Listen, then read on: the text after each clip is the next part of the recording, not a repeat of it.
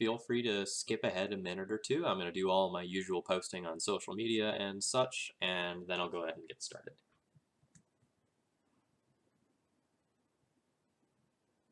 Yep, I wanted that.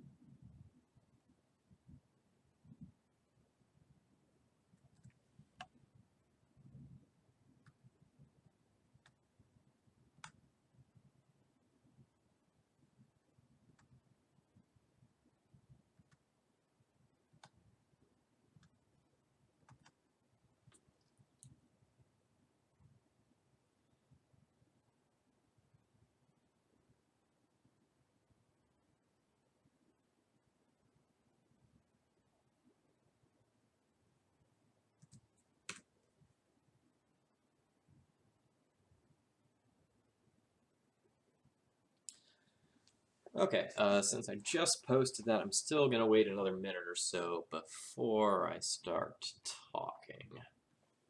Trying to get things started a little bit earlier here, but I'm not quite ready to go yet.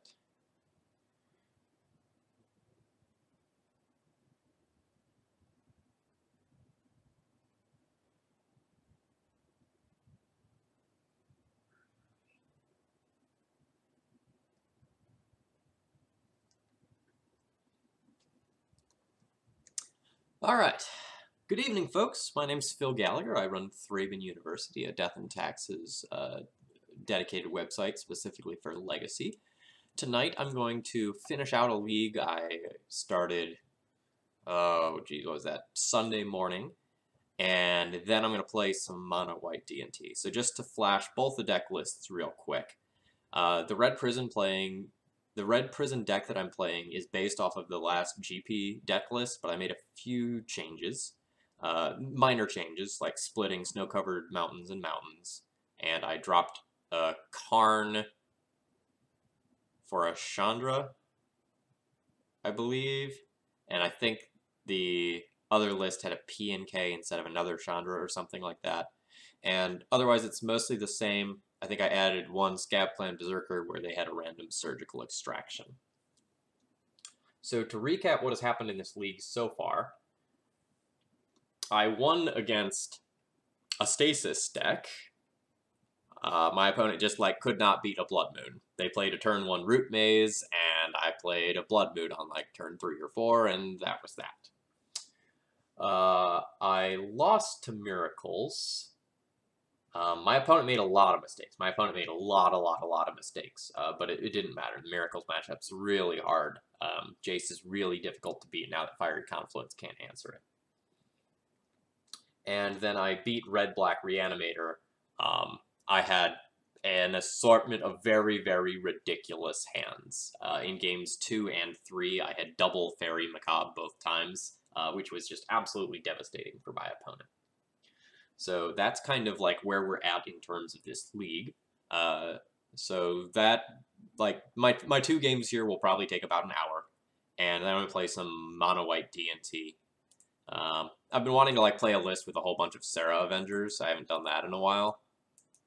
So I think tonight's list is probably going to feature 3 Serra Avengers, and it's going to be a little heavier on the 2-drop slot than normal. And I also think I want to play the 24th land. That's something I've been trying out a little bit in my D&T builds, and it's just felt more comfortable with all the Red Prison and Grixis Delver that's running around. There are just so many decks where you just want to have basic planes as a draw that's actively good.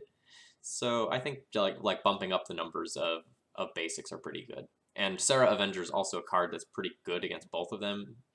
It's an aggressive threat. It's very good when it comes down off of Aether Vial. And I'm just very happy to have this deck against cards that aren't named Bevelstrix right now. And I'm just going to go ahead and jump into games here, and we'll see how we do. Red Prison has been treating me pretty well, although the variance has been a little higher than I'd like.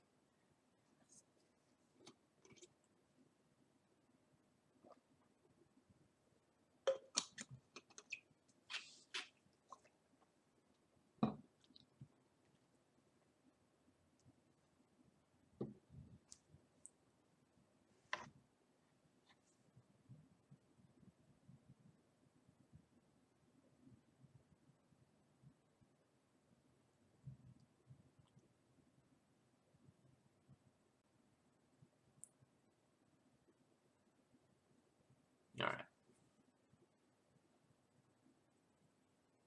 Let's do that here. Oh, what did I just do?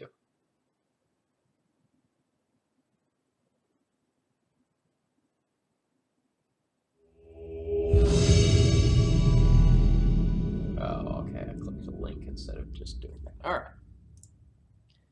Sorry, chat, if anyone said something in about the last 30 seconds, please type that again. I just would have missed those comments. Alright. Fresh Tings. Looks like my opponent plays lands.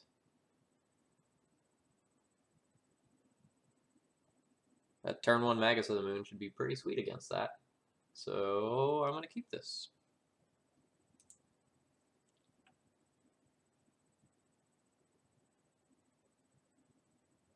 There's actually a real temptation, like if this is lands, to go turn 1 Chalice on 1 to stop gamble and crop rotation, and then turn 2 Magus instead.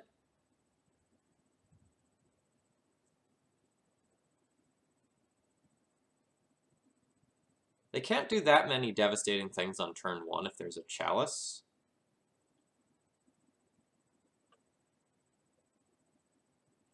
Although the Magus might...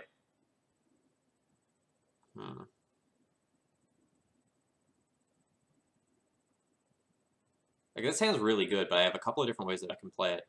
Like, turn 1 Chalice is good, turn 1 Magus is good. Like, it's going to be turn 1 Magus, turn 2 Chalice, or turn 1 Chalice, turn 2 Magus. I guess if I turn 1 Chalice and my opponent wastelands me, I can't turn 2 Magus. If I turn 1 Magus, then I'm only afraid of, like, a Punishing Fire, and I can save my Chalice to put it on 2 long term. I'm gonna jam Magus. It's a very close decision, though.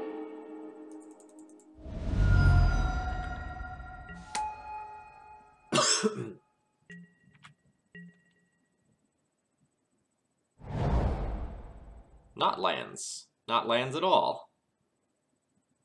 Might be Turbo Depths now.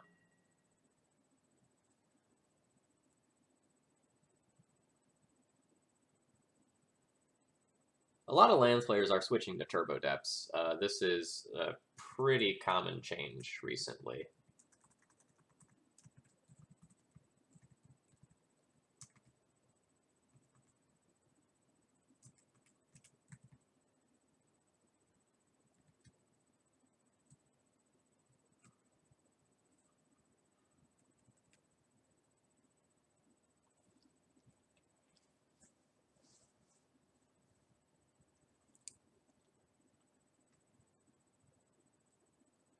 So my opponent is now staring down a pair of cards that are pretty difficult to beat.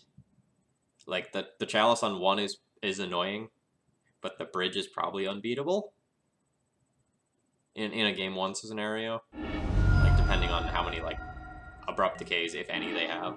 Ooh, that's a good draw.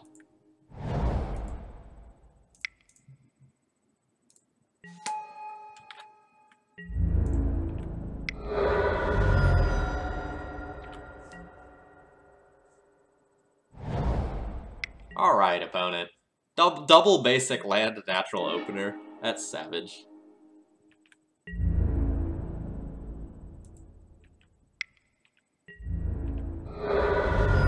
I did not take enough time to consider my action. I should have played Rabble Master there. I missed out on a point of damage this turn, and like a cumulative point of damage every turn for the rest of the game because of that. That's on me. I just like clicked too quickly there. Hey, Goblin Lackey. Goblin Lackey, how much do you like goblins? Just random question. Alright, despite my misplay, my opponent concedes.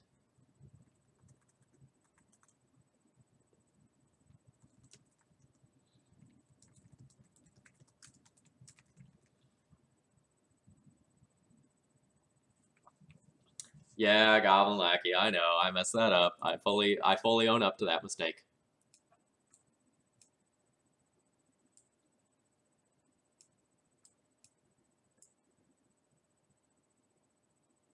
You love it so much. Well, Goblin Lackey, what would I tell you? What would you say if I told you I found a food chain goblins list that looks pretty spicy? I'll show you it after this match. It looks really cool. I really want to play it. I don't think it's good, but it looks hilarious. So, what do I want to do against Turbo Depths? Fiery Confluence isn't the best. I'm probably okay with trimming some of those.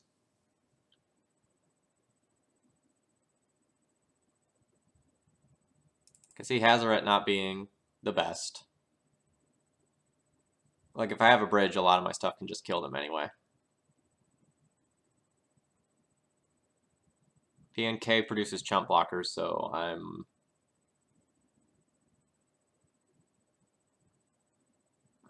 fine with leaving that. Like, how many of these confluences can I safely drop? It's just such good reach. Maybe they're just not great, though.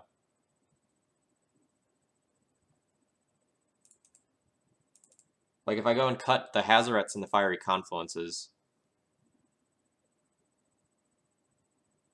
then I leave myself with what I think is a decent set of cards, and I only have to do one more. Do you want to braids for needles and maps? I don't know that that's worth the card.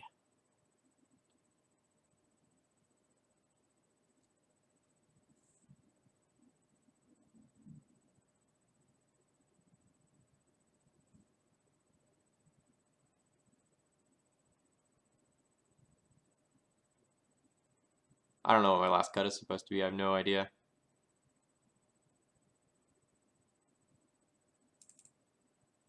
I'll only bring in 3 of those. I am not sure if that is a Frank Carson deck. It would not surprise me to hear that. Alright, so what can I do? I can go Mountain, Mox, imprint a card, Spirit Guide, and turn 1 Trinisphere or Magus. Keep.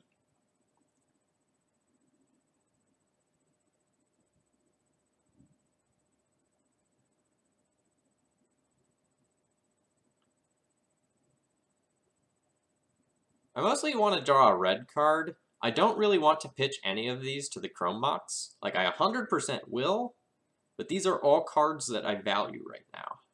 I would also accept drawing a Soul Land.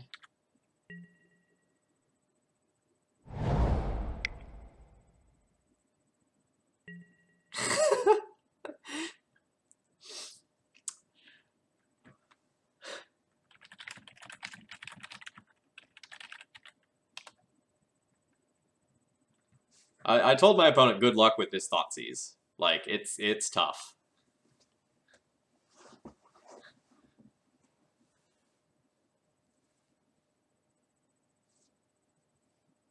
Ah, Goblin Lackey, that's a shame. I'll make sure you get that Goblins list, though.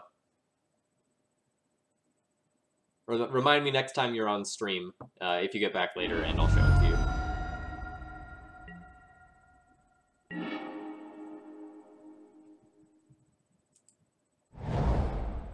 Alright, so we just go land pass now.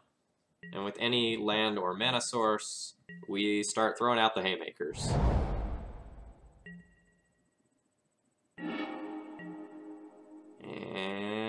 pass this turn. That's fine.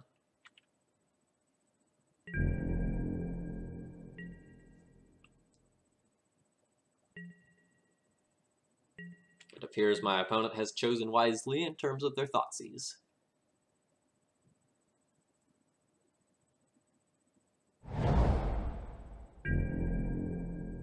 Alright, we are in immediate danger of Merit Lodge time now.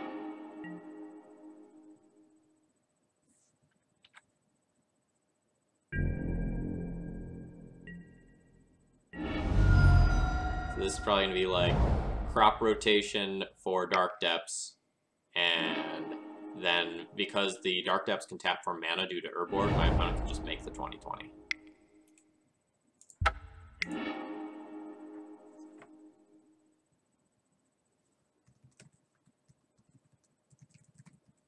Alright.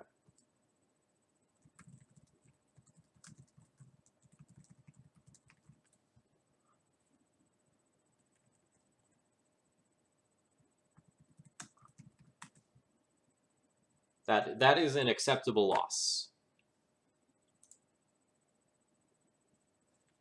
Now I get more time to think about my sideboarding.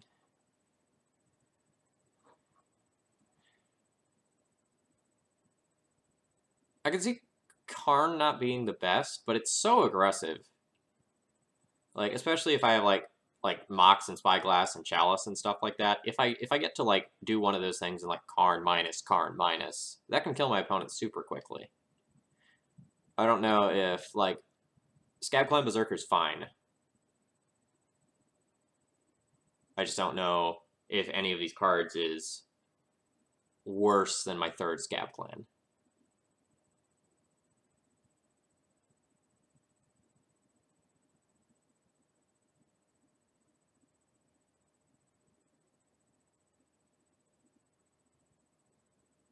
I don't really think so. Like, Rival Master is a faster, unchecked clock. Most of the rest of the stuff is a hate piece of some nature. Except the Planeswalkers, which are awesome. So I'll run this as is. Yes.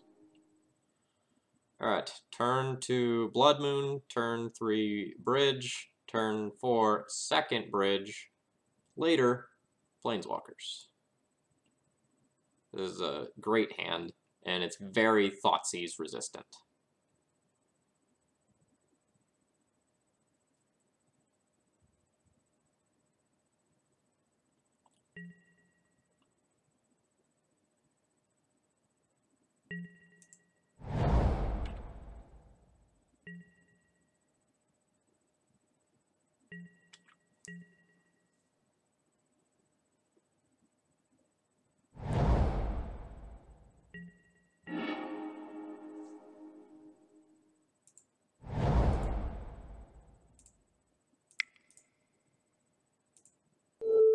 Stupid Urborg. Let's shut that down right now. No more of this clicking. Everything's a mountain. One click, get there. Man, opponent is really good at drawing those basic lands. So this will probably name Chandra. And then we have the backup Karn.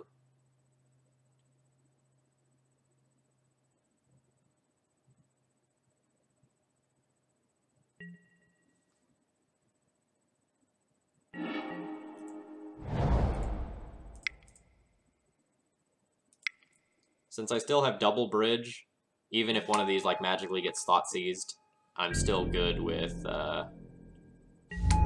like using this turn to get my threat out there. And the Rabble Master and the Goblin tokens will still be able to attack under the bridge the next turn. Although this line commits me. Alright, crop rotation, that gets a swamp. Strong. But has done a fantastic job of playing around my Blood Moon.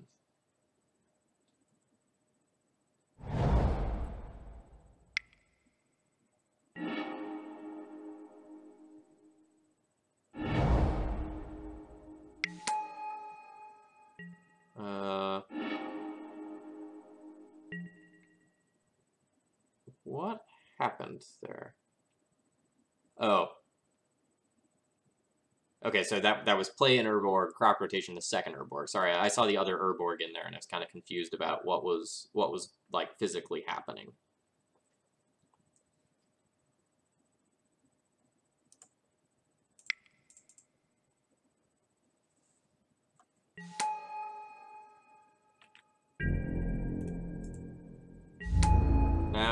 Now Rebels does not attack.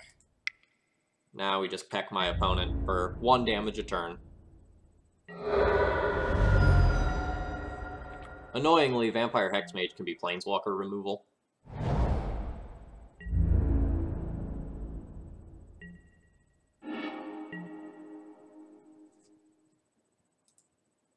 No chances.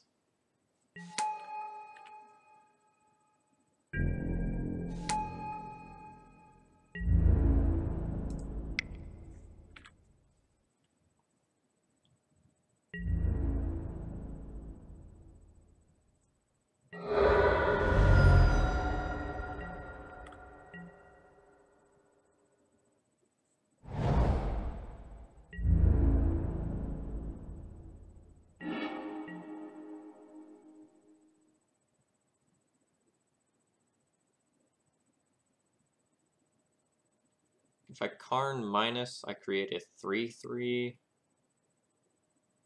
That can still attack through bridge right now. So I guess that's good.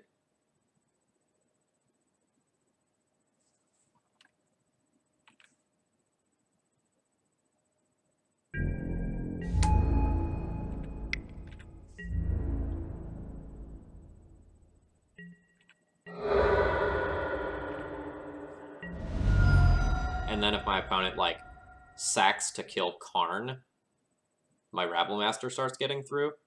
And if they don't sack, great for me.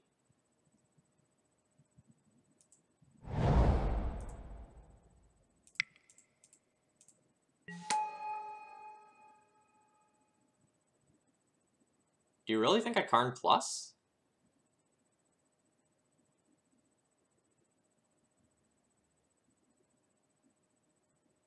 Like, in order for my opponent to win currently, they would have to, like, get rid of Moon, get rid of Bridge, get rid of Bridge.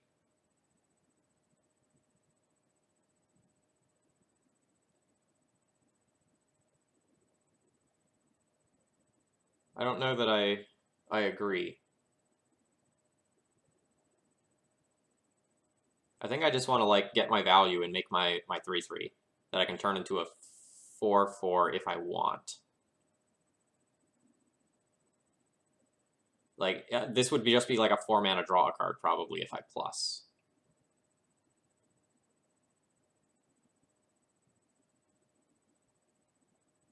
Like, I'll be able to attack with it next turn, and then, like, it's like my Karn minus got a Lightning Bolt.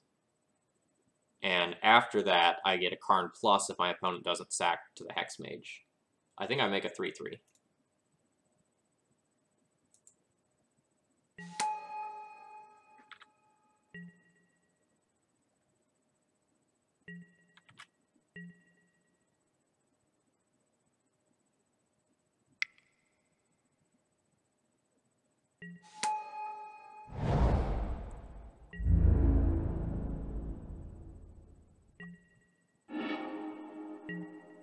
That is good.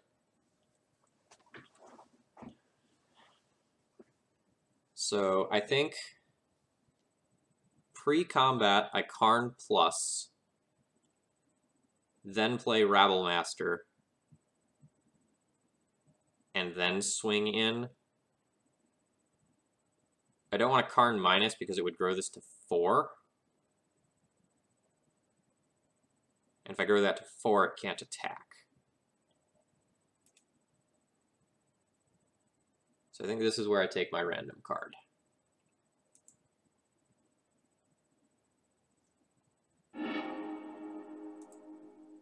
A moon in a city.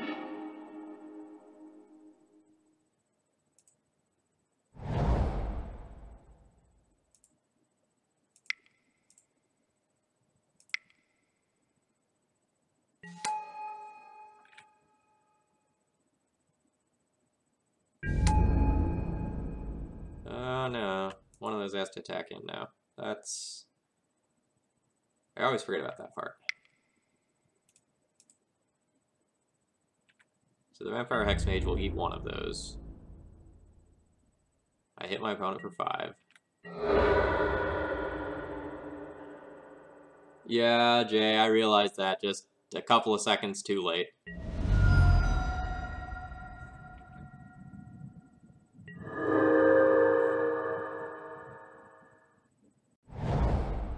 So my line was actually supposed to be... Wait, hold on. Are they really letting me get a second Blood Moon effect? They are. Neat. Didn't really expect that.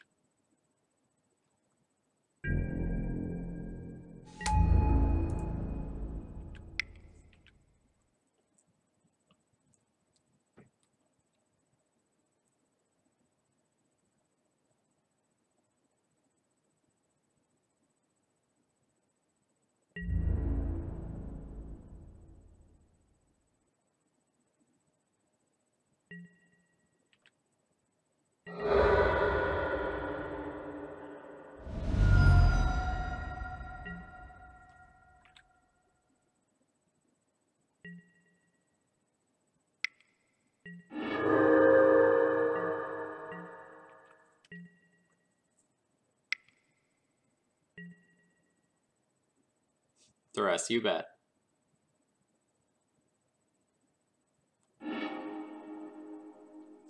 You have Pithing Needle on that. It's whatever.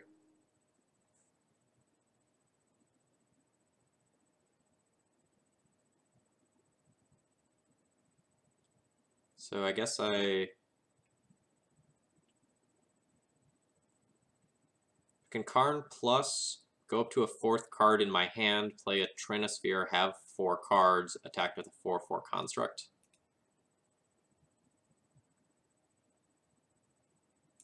I can also just minus Karn, create another construct. It's 4/4s, and just attack with that, and then just not play anything else this turn. That's probably just as good, if not better.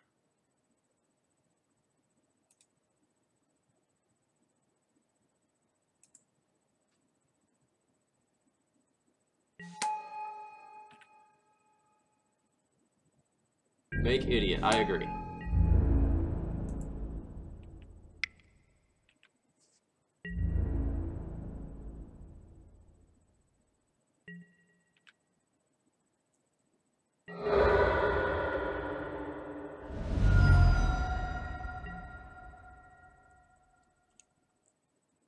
So, can I play a post-combat Rabblemaster here? I'll draw a card for turn. That will put me up to 4 cards, and both my constructs can attack. If my opponent duresses me, then I can plus Karn. If my opponent duresses me and Vampire Hexmage's Karn, then both my Rabblmasters and 2 tokens attack in. Maybe the second Rabblemaster is just bad.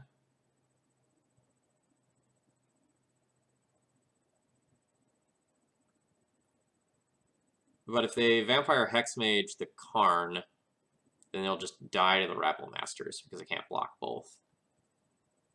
So playing the Rabblemaster should be fine. Unless they double discard spell me, in which case I'm annoyed. But then I'd still have Karn.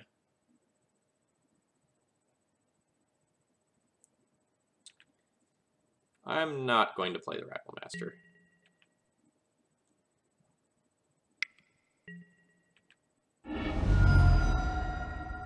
I can't think of what I can, like, lose this game to right now with my opponent so far behind on cards. It'd have to be something absolutely absurd. that like destroys all artifacts and enchantments or something like that.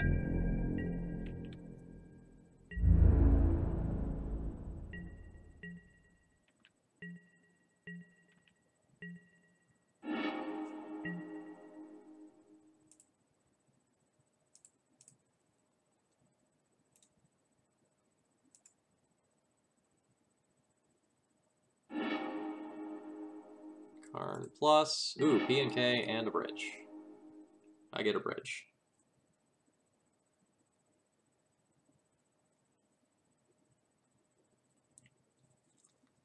I want to play one artifact so that these constructs are lethal, so that both have to be chump blocked. And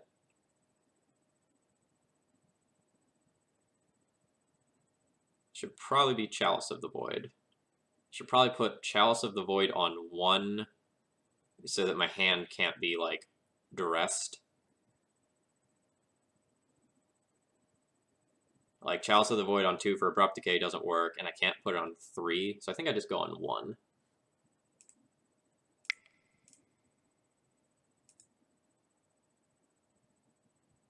Evening, Army of Thalia.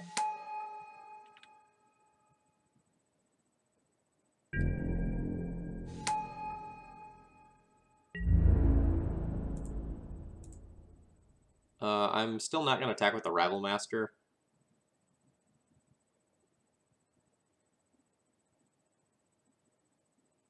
Right, because it's not a lethal attack even if I do. It's just chump, chump. This is 3-4 damage, so I'd rather just, like, leave this back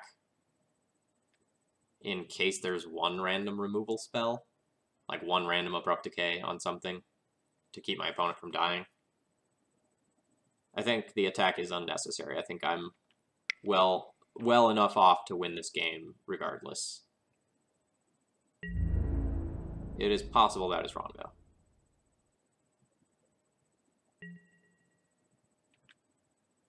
My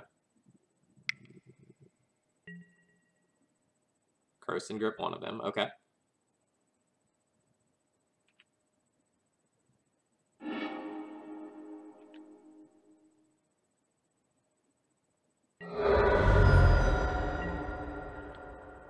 So if I had attacked in with the Rabble Master, I would have just lost the Rabble Master to the Hex Mage and been in the same spot, and I would have been much worse off. So definitely getting payoff there. Now, I think I like playing the second Rabble Master and just kind of like putting my opponent to the test.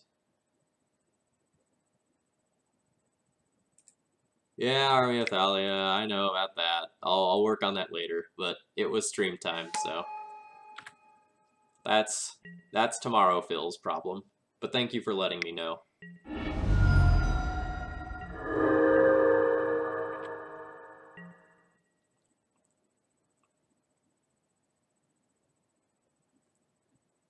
Alright.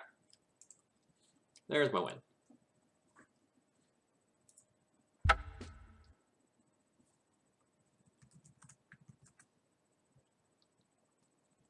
Alright, so game 3 win with multiple bridge.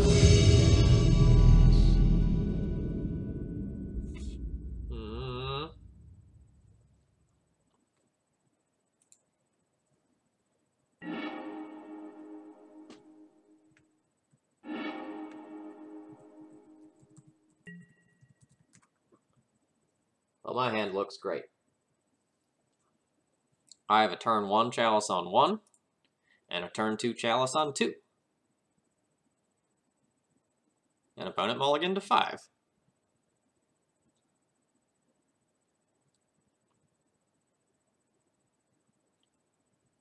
Army of Thalia, it is a relatively simple fix. It will definitely be up before Thursday. It'll probably be up tonight or tomorrow evening. I don't know when exactly. It just kind of depends on how the evening goes and what all happens tomorrow.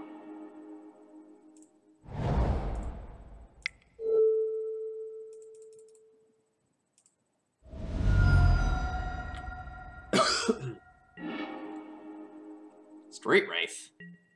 Days. I'll try again next turn.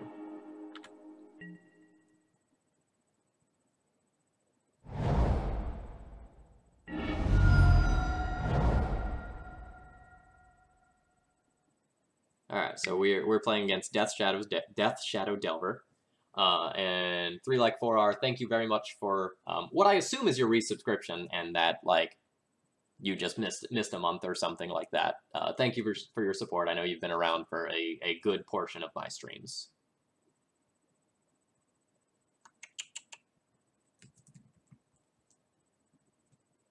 Alright. Death Shadow Delver. I was on the draw against Hamburger Young.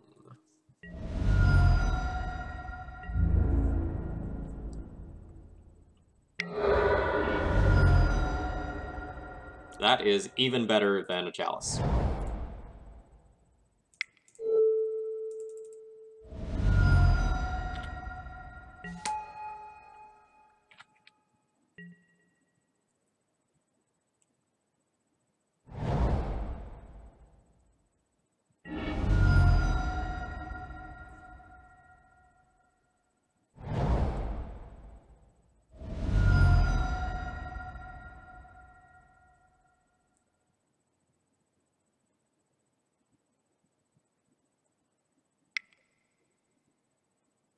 Oh, okay, that makes sense then.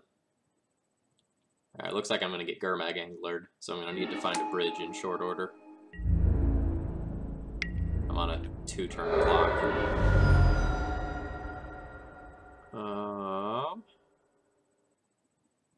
Let's see, so I'll take 2 to play Magus of the Moon. That'll put me to 12. Gurmag Angler. Okay, so that'll turn it into a 3-turn clock because the Deathrite Shaman can't drain me. Alright.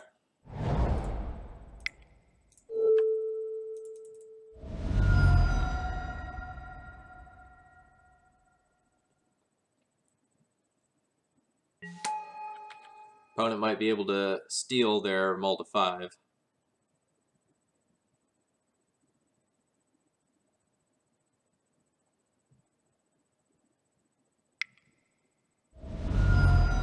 Trinisphere.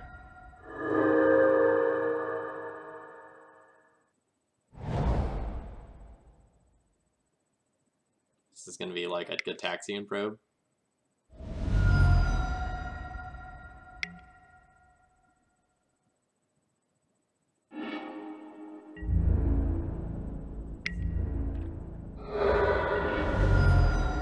That is not good.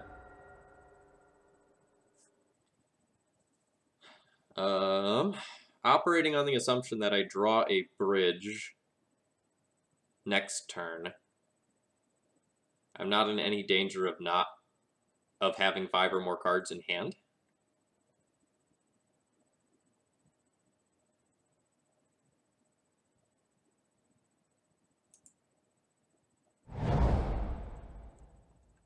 If I play this Trinisphere and then I draw a bridge, I can still like play bridge and play land and still be like safely out of this range. But since I already have a Trinisphere in play, I should just Chalice on 1. Who would pay for X is 1, and then I pay 1 more additional.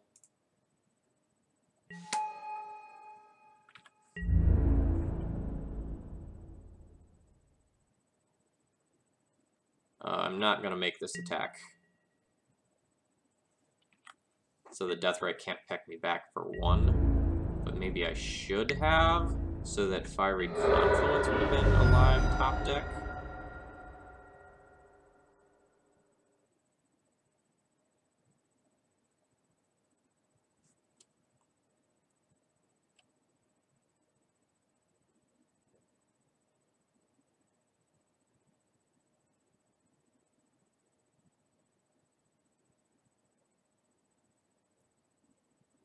So my Magus of the Moon is going to need to chump block, which means I should play City of Traders over Ancient Tomb this turn.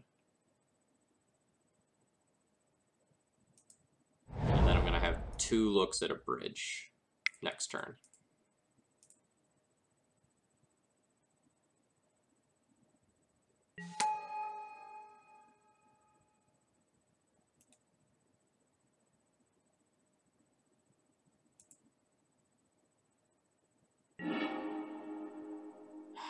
Man, that would have been such a stellar draw. That's unfortunate.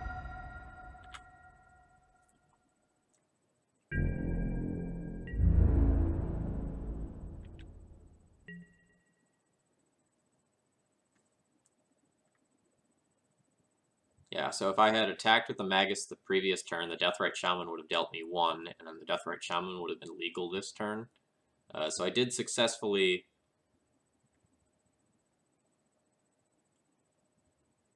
My opponent says you have to destroy the Shaman in that spot.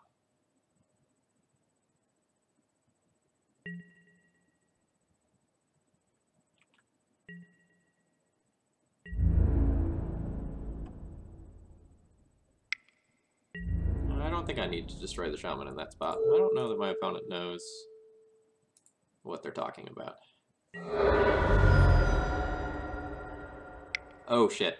Okay, yep, they do.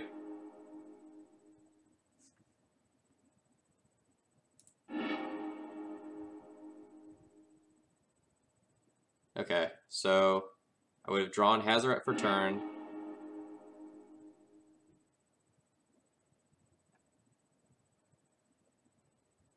No, I would have drawn P and K for turn. So I would have gone 4 mana P and K.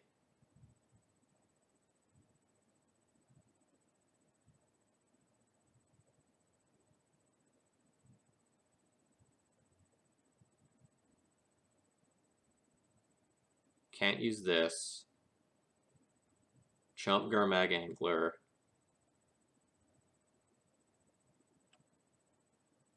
Then play... Then that would have gotten me to this card on the following turn. Could have gone play Hazaret, attack for 3, or not play Hazaret.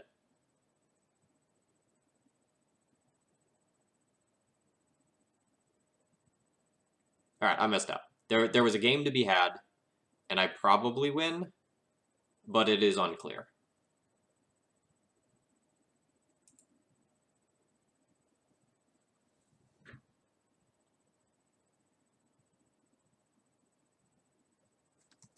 I want to say that I punt that one.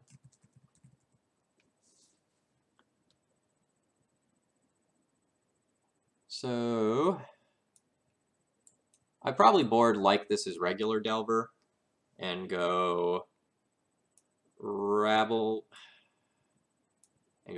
Masters out and a Fiery Confluence out. Although since my opponent does so many things with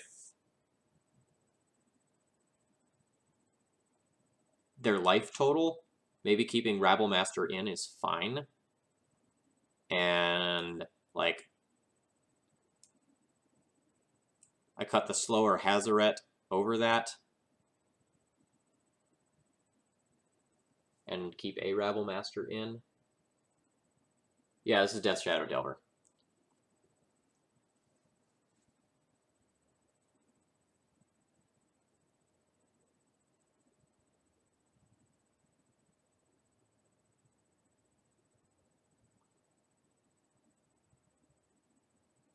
This is probably fine. Yes, I would like to play first.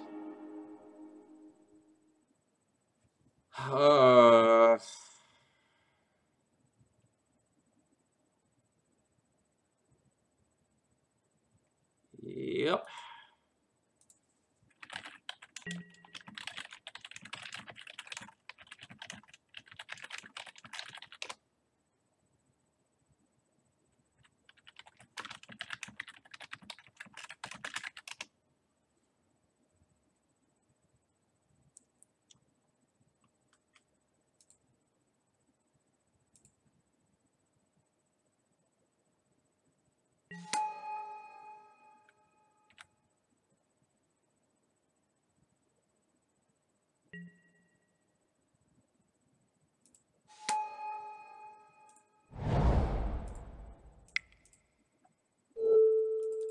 In playing this deck, you have to accept that sometimes they have the force and you will lose to that. And you have to just go for it.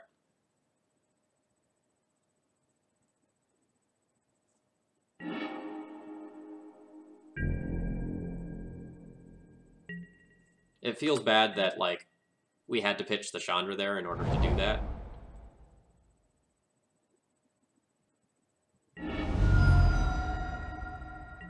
But I think I 100% go for it.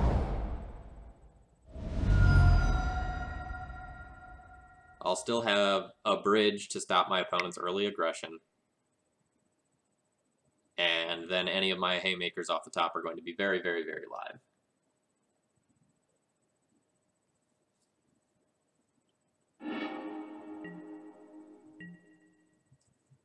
Speaking of,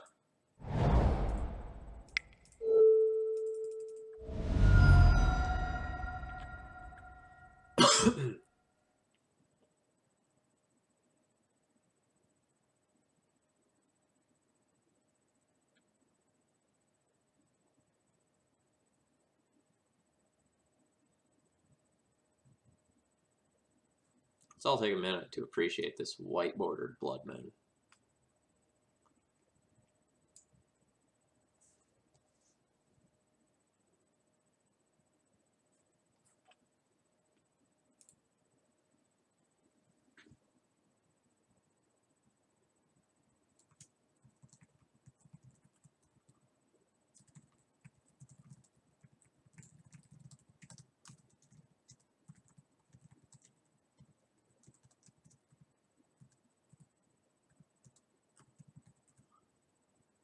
Alright, so I was on the play for that, and I win. Be on the draw for the next one.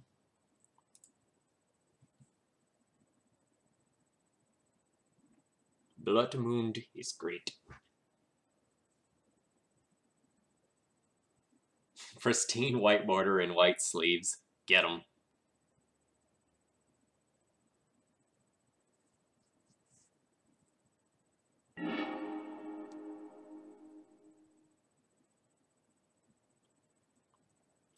This hand is amazing. Holy cow, this hand is great.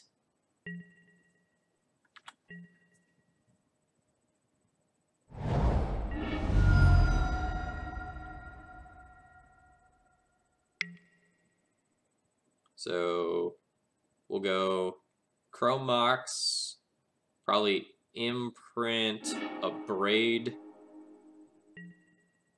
Oh no, we'll imprint Confluence probably. Well, Confluence can be really good.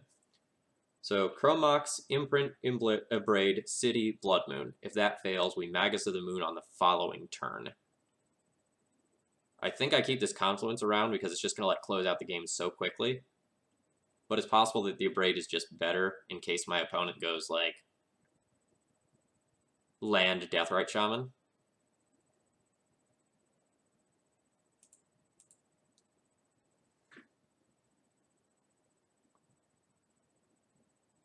July's great.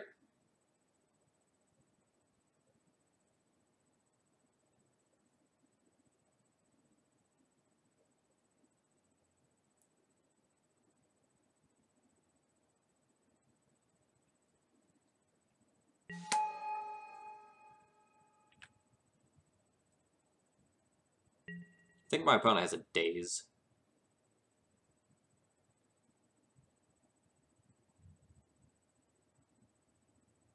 I guess if plan A works, then I don't need this Fiery Confluence. So I stick that under here. And I actually think I lead on Magus of the Moon now that I suspect that my opponent has a Daze. So that I can stick the Blood Moon that's safer.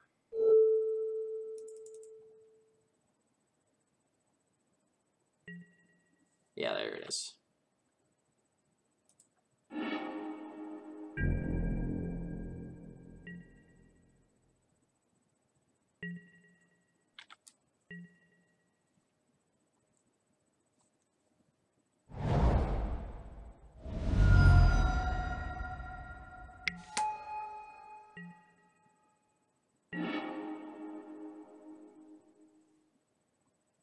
I am not going to play around Daze so that I can keep my lands.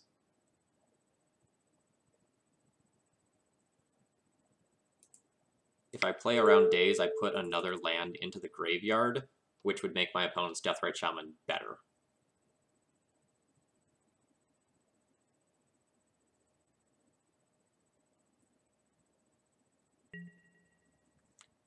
So now I get to like safely play this mountain, and on the following turn, I get to abrade this Deathrite Shaman and 100% lock my opponent out, or potentially like Kozilek's return Deathrite Shaman plus something stupid like a Delver.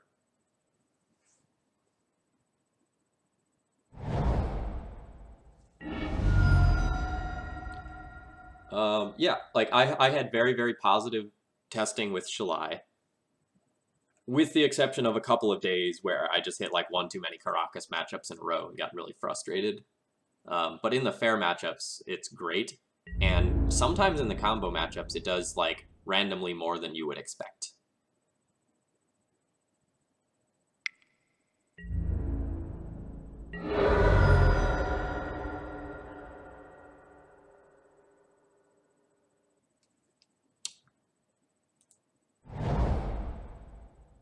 So I'm just going to Kozilek's return here, because my opponent can't like Spell Pierce or anything like that. So might as well like use the one that is less flexible right now. My opponent says, so fun to play Magic.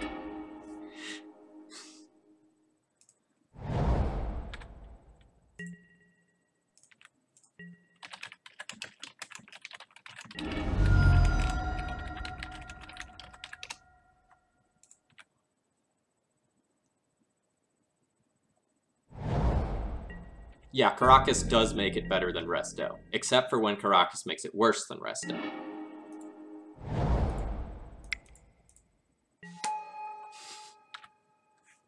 Yeah, opponent's not that salty. Opponent's a little salty. I don't know what out they have. Like, I actually don't know, like, what they can do to beat me, right? Because they'd have to get rid of, like, both the Moon and the Magus in order to cast anything.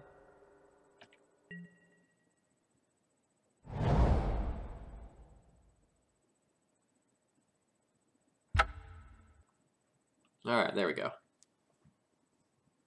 So that's my third 4-1 with Red Prison.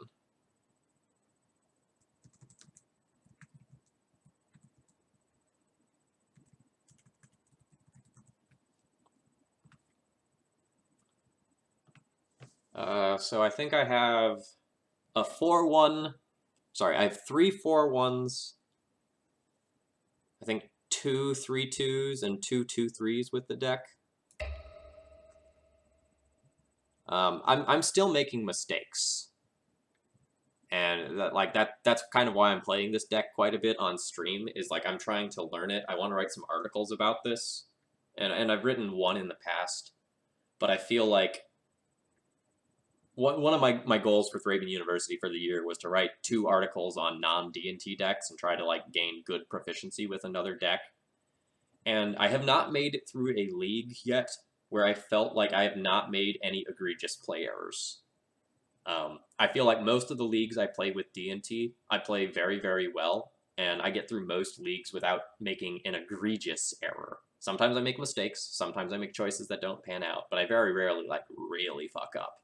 Whereas with Red Prison, I'm still making mistakes that are just like actively very bad. Ooh, Food Chain Goblins, yes. All right, chat. Check this out. This deck list is sweet. So I found this from a local event. I think it was overseas. I wanted to say it was like a German event. A name like Christopher Wikstrom kind of suggests that, I think. So what's interesting about this deck list is that it's a combo deck list. It's like combo goblins. So like on the surface, the combo is Squee, which you can cast from your graveyard or exile, plus Food Chain. So you can use Squee plus Food Chain to go and like make infinite mana for creatures. Yes, Thraben University is down. I'll get to that tonight or tomorrow. So once you have all that mana, you can sacrifice a goblin to give target creature +1/+1 until end of turn. So you can go sacrifice Squee a whole bunch of times, make infinite mana, and go and then just like pump some creature infinitely and kill the opponent. Or you can use Goblin Sharpshooter plus the food chain combo. Oh wait, no, that's not dies, is it? This is exile. No. Okay. Well, once you've done your whole food chain thing and you've made infinite mana, you can use Squee and Skirk Prospector. Sacrifice Squee to Skirk Prospector, and then use Goblin Sharpshooter triggers to go and bleed out your opponents. Otherwise, you can go and like try to do some shenanigans with like Lightning Crafter and Kiki Jiki to go and do a bunch of like really derpy fun things. I don't know that this deck is actually good. In fact, I suspect it's probably pretty bad. But it'd probably be pretty fun to play through a league and go and like mess around with this. I don't know that this is built anywhere close to optimally, but I found this list and I just thought it was super interesting.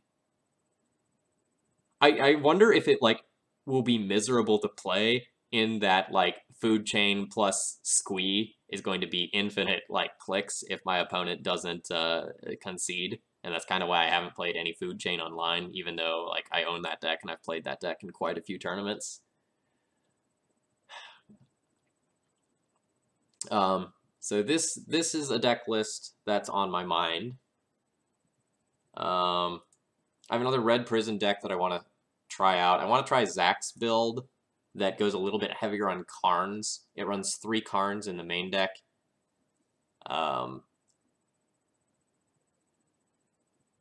And moved 1 Fiery Confluence to the sideboard.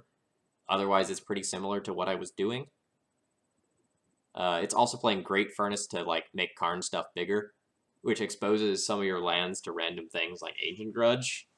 But outside of that, it's not overly punishing since like you're the Blood Moon deck anyway. It does mean that some of your red sources that otherwise would have been mountains can be wastelanded too. But if you're going heavy on the Karn plan, I can see that being interesting.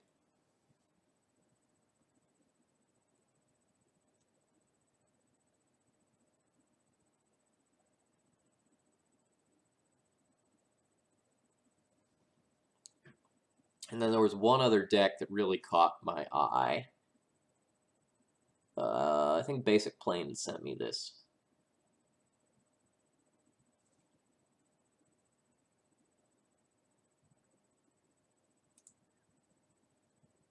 So this is a treat.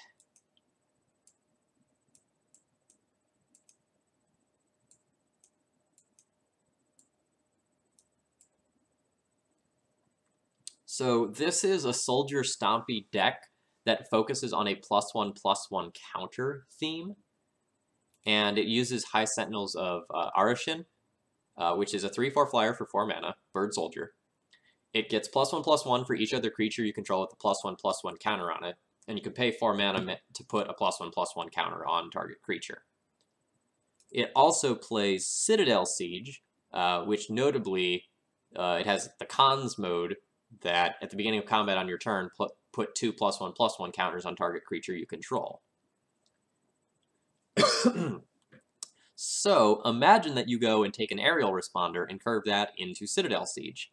Now, my 4/5 flyer Vigilant Lifelinker is attacking in, and then the next turn, it is a 6/7 flyer. It also has 1 more creature that has a +1/+1 counter theme, Council's Lieutenant. First Strike and Renowned. So Renowned is when it deals combat damage to a player, put a +1/+1 counter on it. And when it attacks, if it is Renowned already, your other attacking creatures get +1/+1 until the end of turn. So this is a really interesting direction to go and take this deck. It kind of is doing what I wanted to do with the Thalia's Lieutenant sub-theme, and in that it's more aggressive than previously. But I don't know that it's good, but I want to try it. I'll probably cut the Captain of the Watches for something else. Like, I know Captain of the Watches, the Nutter Butters with Preeminent Captain, but otherwise I don't really want a 6-mana card in my Legacy deck ever, unless it's named Terminus or X random stupid card in Nickfit. And in the sideboard, I'll make some small changes. I didn't end up liking Aegis of the Gods. But this is neat. So Army of Thalia, we just finished the matches with Red Prison, and we're going to move on to playing D&T. So we got a 4-1 finish with Red Prison, and now we'll go on and play some regular old D&T. So here's the deck list. I'm going to go ahead and leave this up for just a minute before I hop into this stream so that I can take a second and refill my water. If you have any questions, please throw those into the chat, and I'm going to start this league in about a minute. If you have any card changes you would like to suggest, feel free to throw those in as well.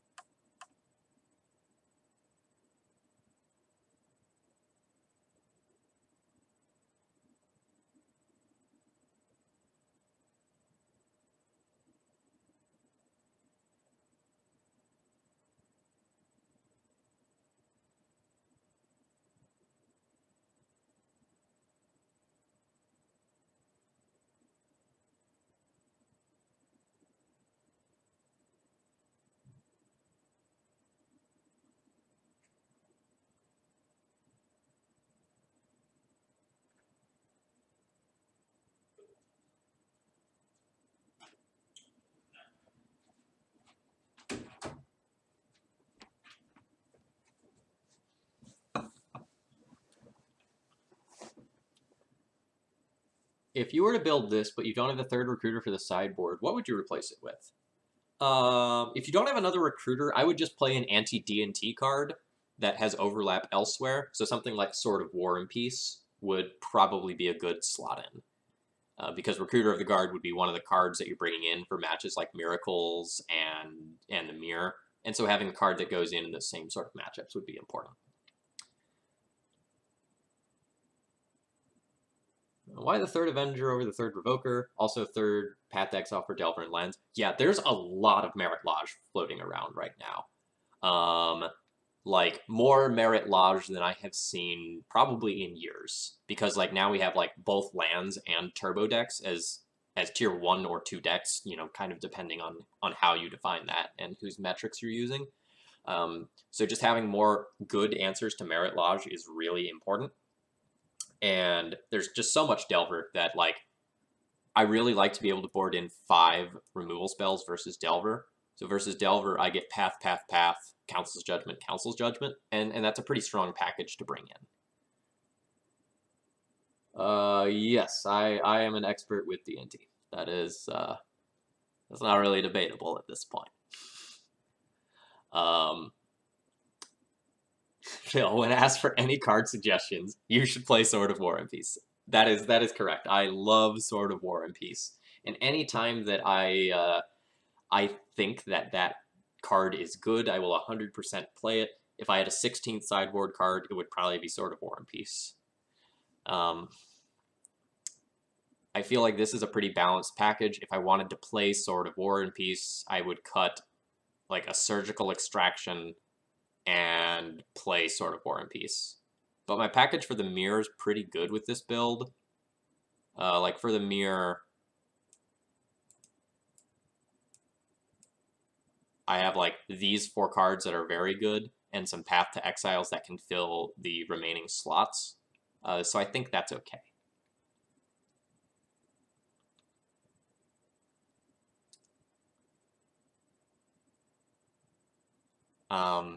I've been really hot on Leonin Relic Order recently, not necessarily because it's the best against the tier 1 decks. Like, it's very good in the Mirror, but because it's just been so powerful for me in all the random matchups that I'm facing. Like, there are so many times where you'll play against something like Eldrazi or Tezzerator or Sneak in a Show, where just having this card in your 75 really changes your matchup numbers, and I've been very happy with that. So Eric, Cataclysm is Oh, Army of Thalia, I see your question. I'll get to that one. Cataclysm is for big mana decks like Miracles, Check Pile, and the bigger Eldrazi that runs Cloud Post, so that you can deny them mana and like let the rest of your stuff do chip damage and kill them. It's also very good against Planeswalkers because Cataclysm gets rid of all of those. It doesn't let you keep those. Star Street, thank you very much for your resubscription. You're one of my my longest followers now. In Army of Thalia, why no Prelate? I have not been too hot on Prelate recently because if you're playing against a bunch of Check Pile as the primary control deck, where they have removal at like 1, 2, 3, it's hard to play that guessing game and win.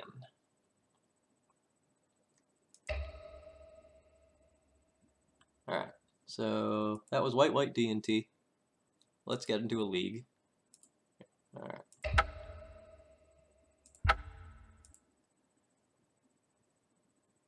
Okay, so why no flagstones with 2 cataclysms in the sideboard? That's a really good question, and the answer is not obvious, right? So you would think that if I'm playing a bunch of cataclysms, then I really want to have flagstones, and just like run 4 of these over 2 planes and 2 snow-covered planes. But consider the metagame. Right now, Red Prison is a tier 1 deck that is everywhere. I would rather have 2 more planes in my deck for that matchup and for the Delver matchups so that I can't get wastelanded or like Blood Mooned out of a game. That's very important to me right now, and I value that much more than the incidental Cataclysm value. That was a great question.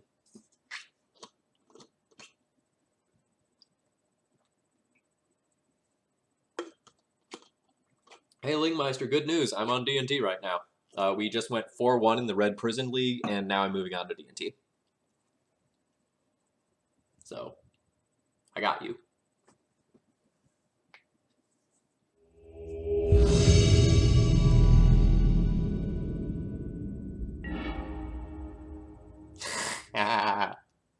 So my opponent's on the Death Shadow Delver deck, and I just played them, and now I'm switching decks. This is great.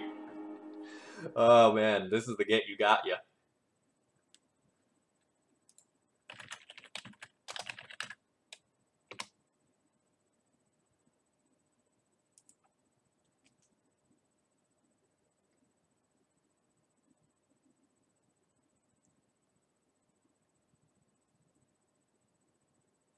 No, I think Ensnaring Bridge is a very well-designed card, actually. I think it is a powerful card that has deck building and play restrictions built into it. I think that is a well-designed Magic card. Probably not one that would be printed today, because it does promote some unfair and unfun games of Magic. But like, it is... I don't think a poorly designed Magic card.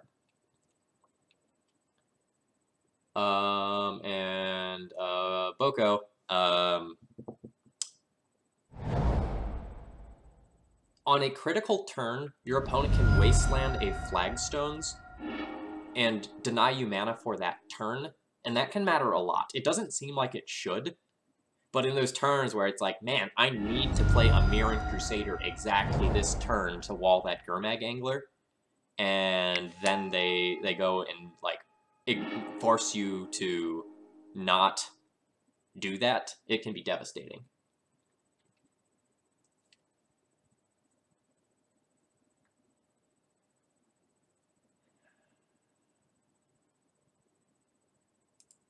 I'm going to play this Thalia off of Wasteland here, so that if the Thalia lives, I can hold Karakas up on the next turn and Wasteland their Watery Grave.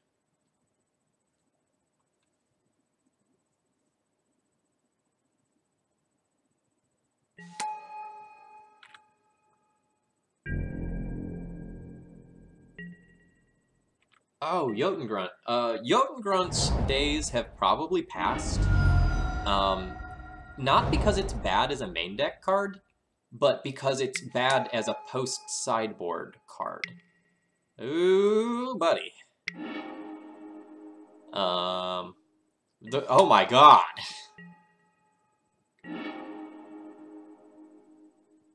Well, chat, I feel like I'm in trouble.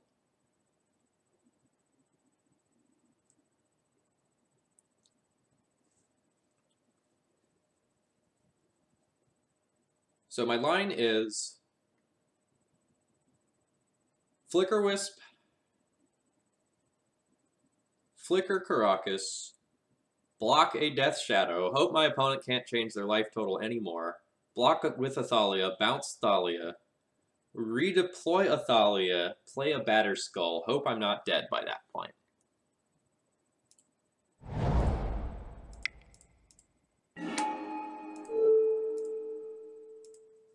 Alright, I don't remember whether or not I got interrupted in the middle of my thought. But Jotun Grunt is a fine main deck card, but because Rest in Peace is one of the best sideboard cards in the format, and you're very consistently bringing it in, Jotun Grunt's ability to just be like a main deckable card is basically gone because of that.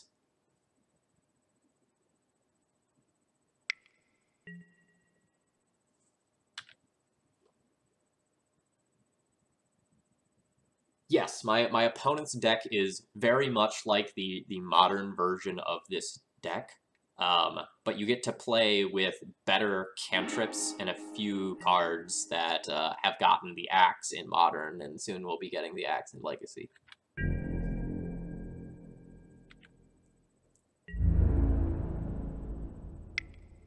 Alright, so if I block both of these, I take 6 this turn, go to 14.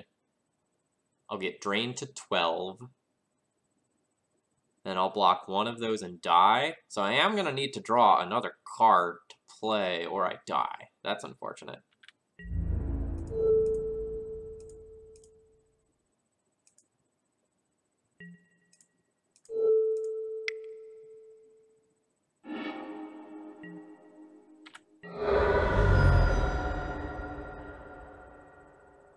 God, do you have like another Death Shadow?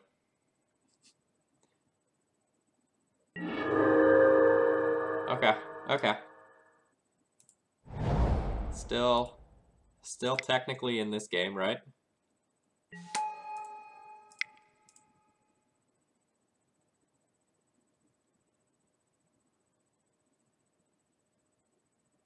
No, it does not run Battle Rage in Legacy. It's usually a bug deck in Legacy.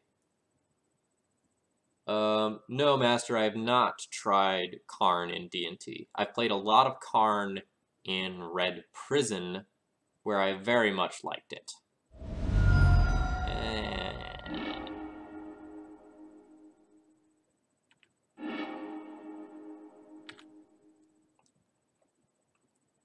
So now my opponent gets to attack in. I block 1, 7, 7, take 14. Alright.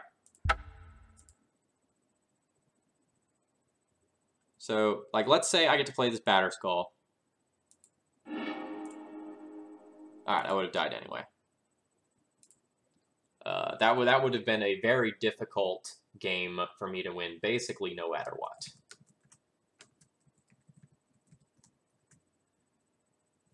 So I was on the draw there, right? Deathrite Shaman? No, I was on the play. Alright, so play and loss.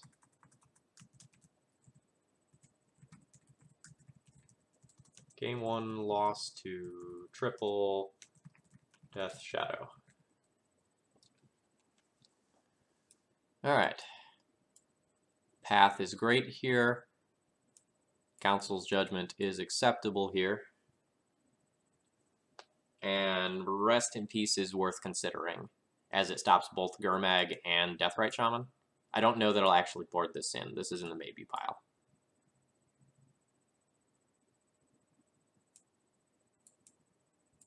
These Revokers are coming out. My Recruiters are slow, but provide a chump blocking engine.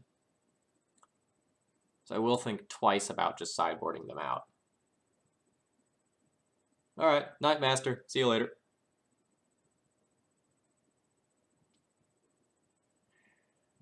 But maybe that's correct. If I go like Recruiters out, Rest in Peace out, and don't try to fight on this axis, then I just have to trim one more card.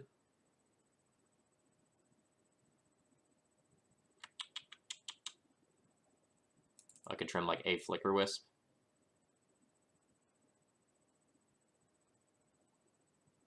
Oddly enough, I could also see myself trimming Sword of Fire and Ice.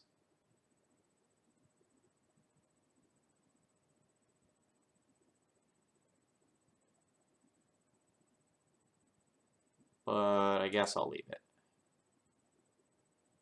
I could also trim the 24th land, but I tend to like my extra lands versus Delver. And this hand's very good. It doesn't have any removal, but otherwise it's sort of the ideal hand.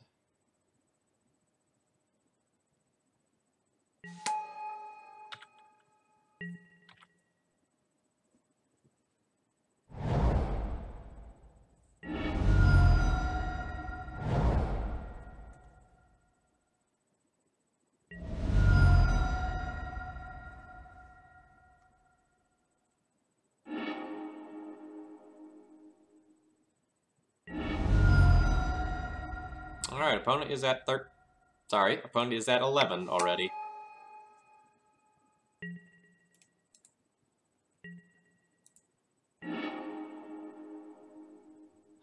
I don't know if my opponent is going to, like, greedily be jamming Wastelands into their deck. But there's some possibility of that. So I'm just going to play basic planes to guarantee that I can play my next card around a daze. Now, my opponent does not have counterspells. They are just F6'd.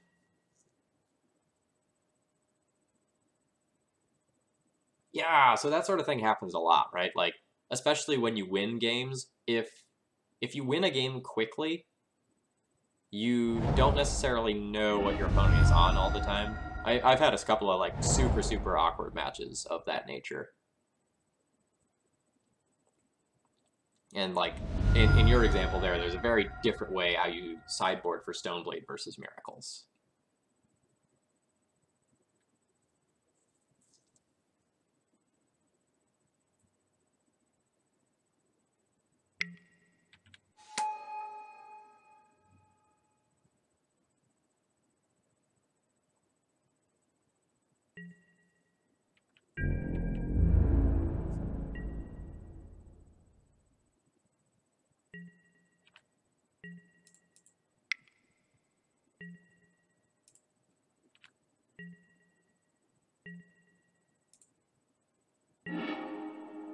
Wow.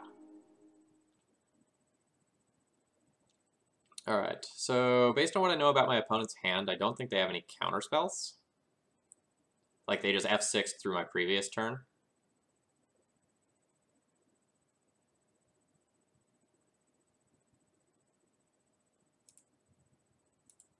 So I think pre-combat, I'm going to take some actions. That way, if my opponent wants to do something to interact with me, it's going to cause them to tap a Deathrite Shaman, and my Thalia can safely get in without trading.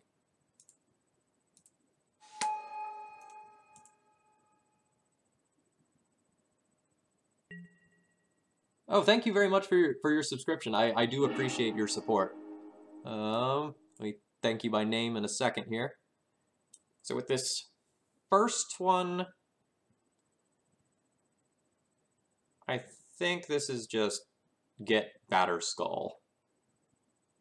No. With my first one, I'm going to get Sword of Fire and Ice. And with my second, I'll get Batter Skull.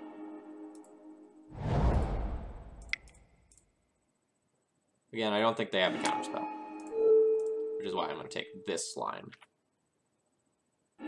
This allows me to leave my Vial at 2 for a couple of turns and use my mana very efficiently. If my opponent wants to trade a Deathrite for a Thalia, I'm okay with that when I'm about to have an overwhelming board presence.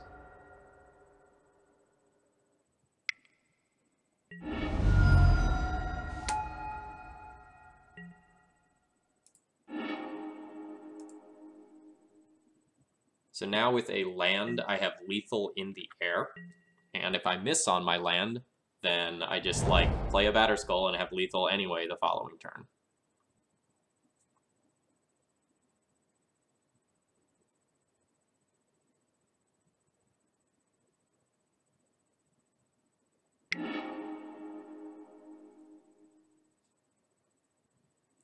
The universe is telling you to play Stoneforge Mystic. Yeah, the card seems pretty good sometimes.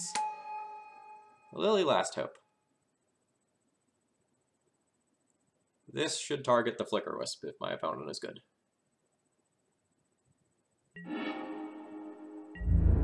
Opponent, while maybe not good, is at least decent.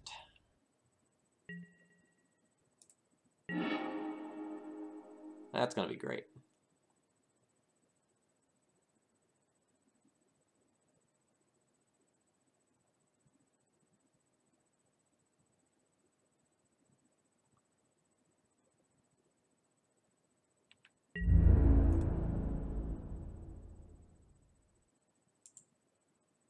Just going to continue to pressure my opponent's life total here.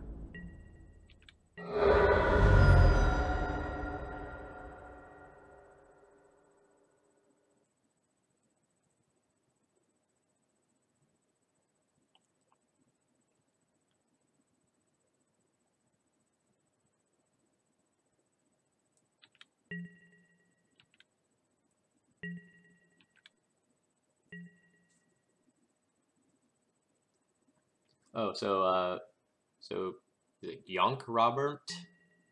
Don't know which J that is supposed to be. Thank you very much for your resubscription. And MTG, thank you very much for your auto host. I do appreciate that. I know you're probably not watching, but thank you anyway.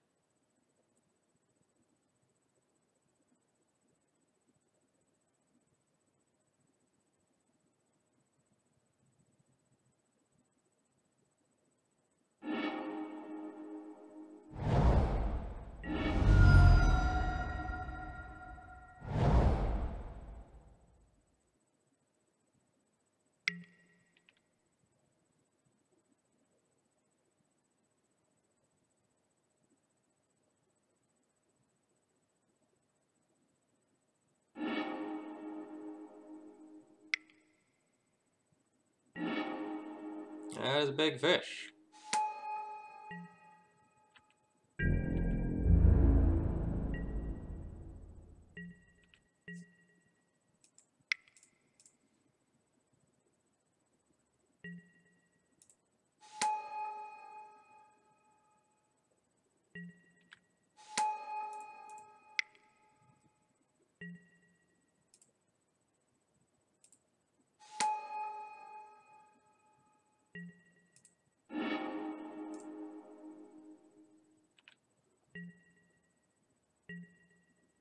Yes.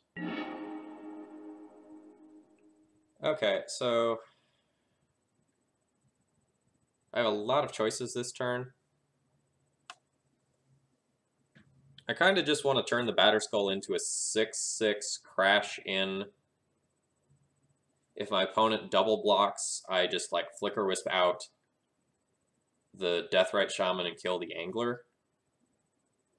And if my opponent just like chump blocks, then I take my Flicker Wisp and Flicker Wisp out the Liliana at my end step.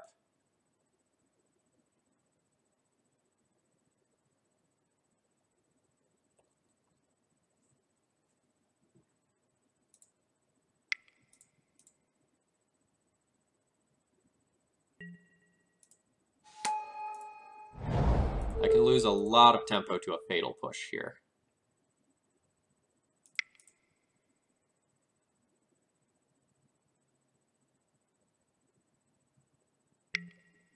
Yep, okay, that's fine.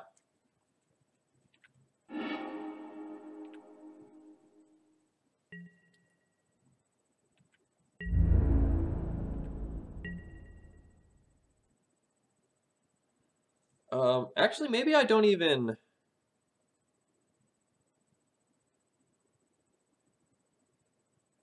Maybe I don't even, like, deal with the Liliana. Maybe I just, like, let them use that on a Stoneforge. Don't care about it. Like, Flicker Wisp reset my Batterskull on their second main phase.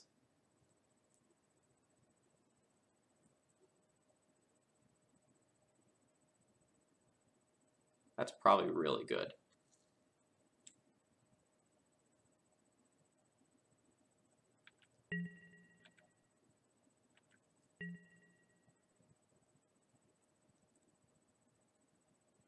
I don't really care if they like minus the Lily.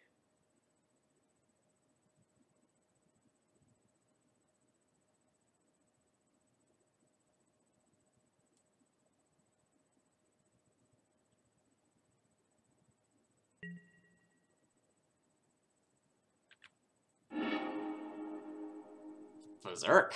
Yum. That is something to be aware of.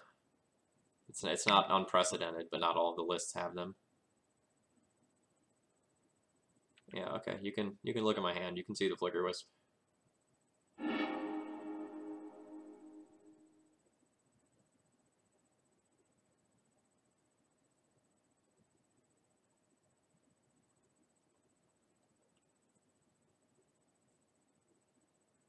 I don't know. If he had the Berserk, he could double my Flicker Wisp and make it kill him real dead. There is the possibility of also double Berserking a creature, I suppose, and just like making it crazy big.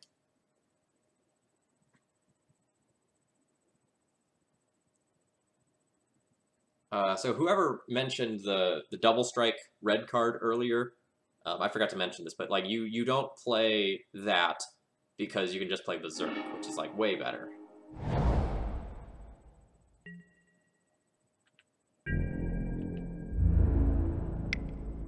Yeah, and that can just happen.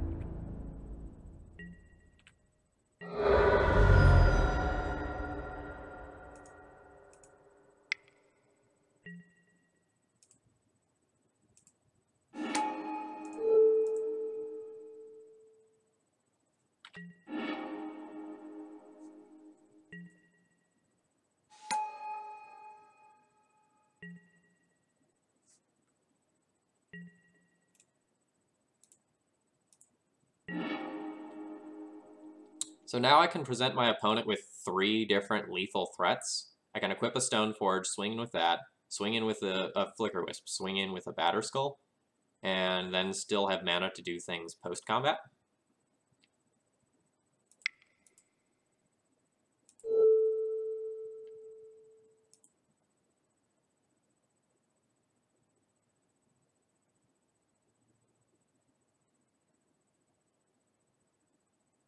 Oh shit, this was poor, wasn't it? If my opponent just like eats with a Deathrite, and eats with a second Deathrite, they can actually go up to a higher life total.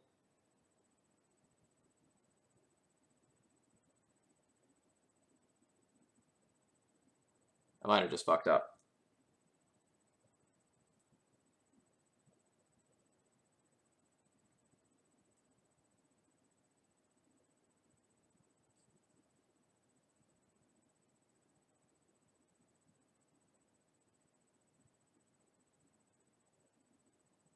I do like the diversity.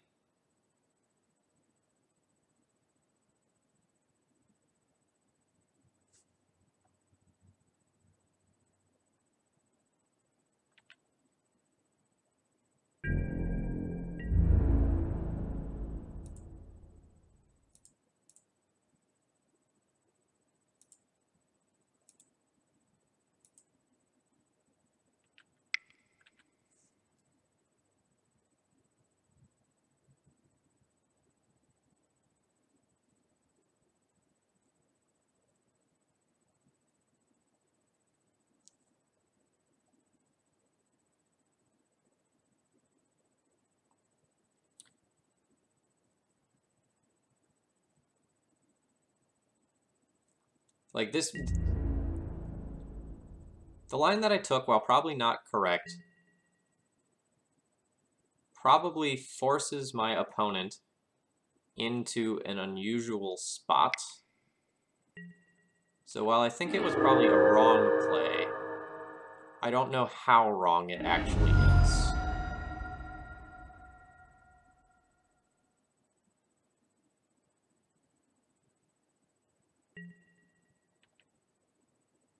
Oh, my opponent just doesn't have another green source? Okay, well, that... Oh, no, they do. No, they don't.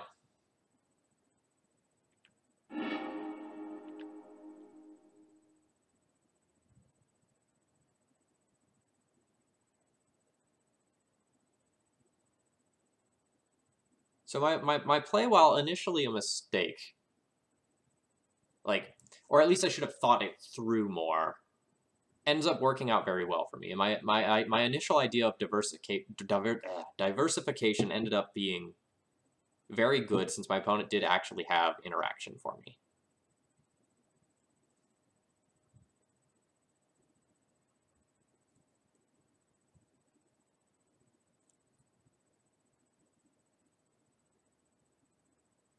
So whoever said, like, to port the trop, I don't want to do that, because it's my intention to post-combat move the sword over to Flicker Wisp if I don't win this turn, so that it is protected from... Oh geez, does opponent have, like, another removal spell?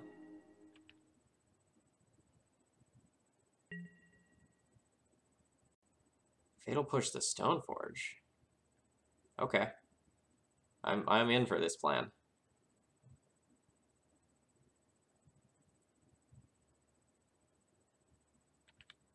So my opponent is gonna let me hit them to 1. But now I just get to do this. And this protects that from the Lily. So I wonder if they were not thinking about that.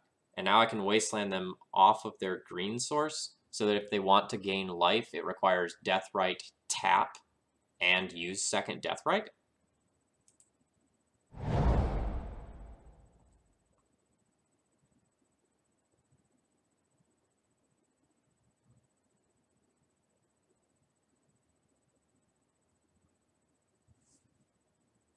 The deck list below the stream is probably not accurate. After this game, I'll give you the opportunity to take a screenshot if you want. I think I have my Red Prison deck list below the stream. There's some possibility that I'm not actually supposed to Wasteland this Trop, because there's no lands in the graveyard for Deathrites to eat, so it's actually like denying mana. And if I don't Wasteland, then I can equip Stoneforge with Batterskull on my next turn. Liliana will shrink it a little bit. So it would be a 3-power attacker. So okay, so that's not relevant.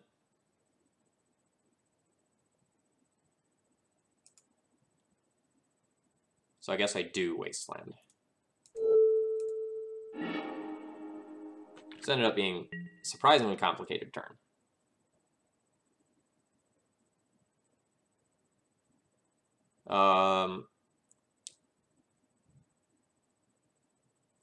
So I don't really mind a Berserk, right? I can take 10.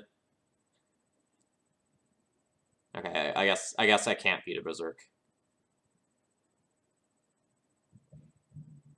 Yes, I can. If they Berserk, it hits me for 10. Then they have to, like, use a Deathrite in order to do that. So I can beat Berserk, because then they can't double drain me.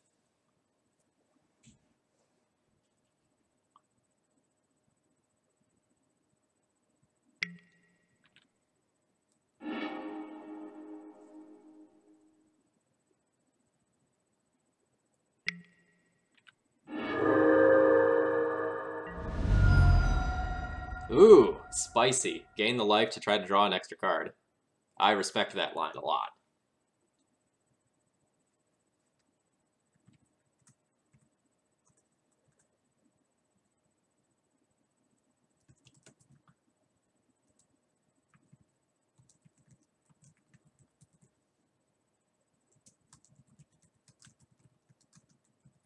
Liliana the Last Hope is such a good Magic card. Holy shit.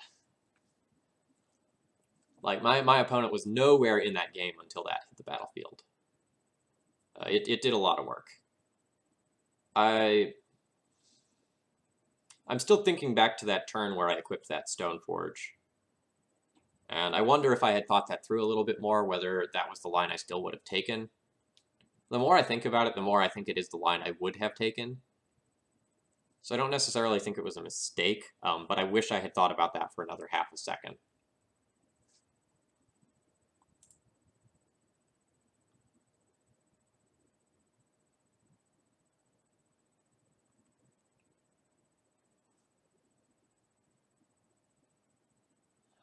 I'm really tempted to bring in Rest in Peace.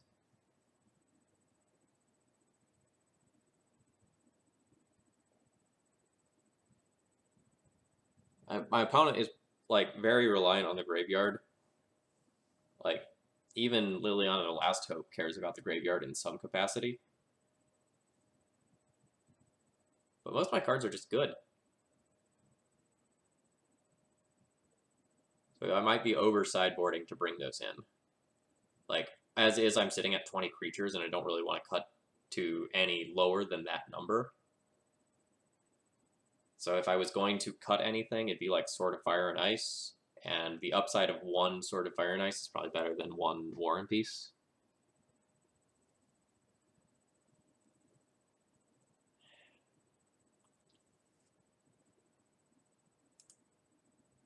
I'm gonna run this back.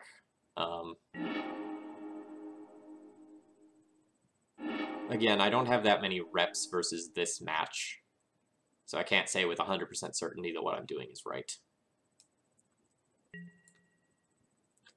This is a very tempting one-land hand to keep, because if I spike a land, this becomes very powerful.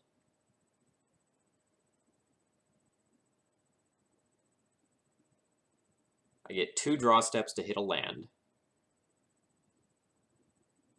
I have Mom for an Angler or a Shadow. I have Path to Exile as well for a first threat. And if I hit that second land, then like Stoneforge fetches Jitte, and I have 3 pieces of equipment I can dump in and try to win the game with. This is very, very close to a keep.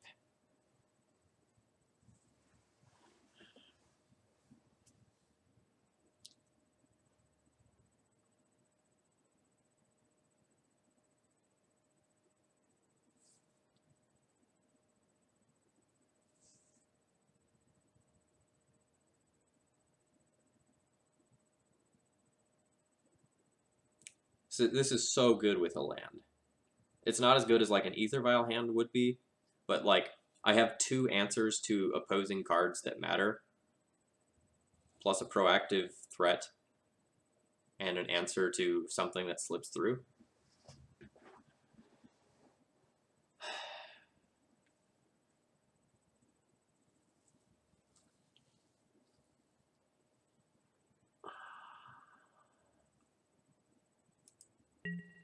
I'm going to keep this one. This is very, very, very close to a mulligan.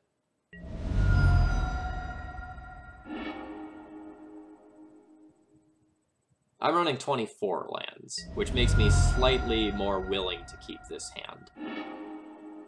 So like I have 23 out of 53 hits, and I get 2 chances to hit. And if I miss for 1 or 2 turns, I can still probably get back into this game. So like I think I'm okay with those odds.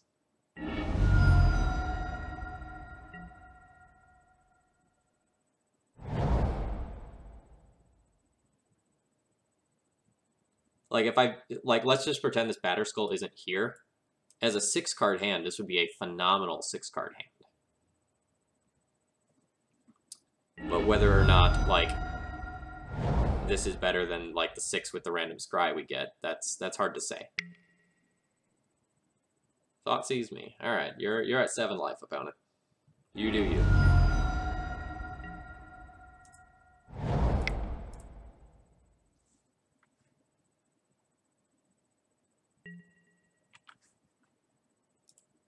Okay, so the strongest portions of my hand have now disappeared. My opponent had 2 answers on turn 1.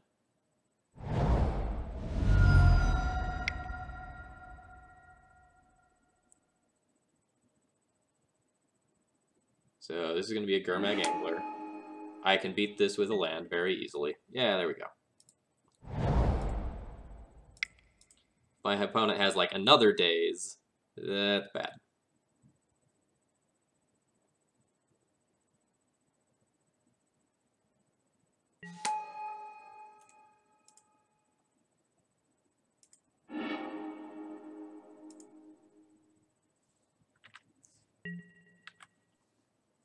So now I need my opponent to like not have a Dismember. But if they Dismember, they can't fetch anymore. Alright. Well, okay, I guess that's not true, because they could pay mana and go like dismember +2 life. So now I need my opponent to not hit Fatal Push. And in addition to that, I have a Council's Judgment in hand that can deal with Gurmag Angler, or if that doesn't resolve, then like Thalia and Bounce Gurmag Angler can buy me some time. Alright.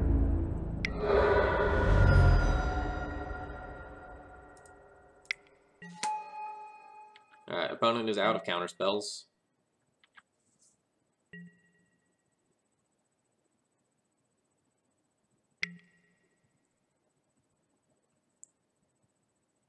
My opponent's Ponder probably looks for like a Force of Will at this point in order to protect their zombie fish. Alright. Deathrite, Shaman's okay.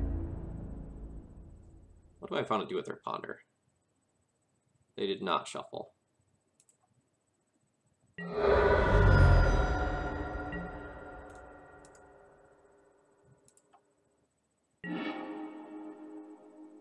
Alright, it is turn 4.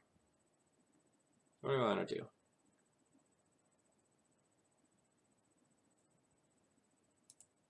I think I want to play Avenger now, so that Avenger can attack on my next turn. That'll put my opponent to 1. And they currently cannot gain life, so I'm currently winning the race. I'll tick Vile up to 2, put in a Thalia, chump block Gurmag Angler.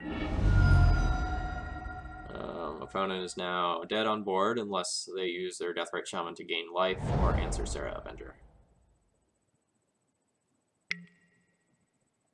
Fatal Push. Rough.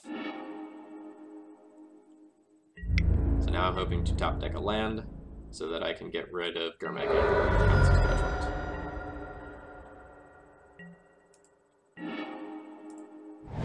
Just like I wrote it up.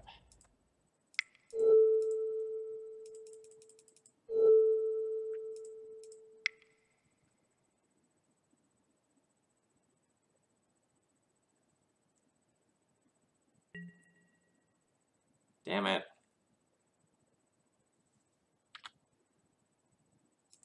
It's so annoying.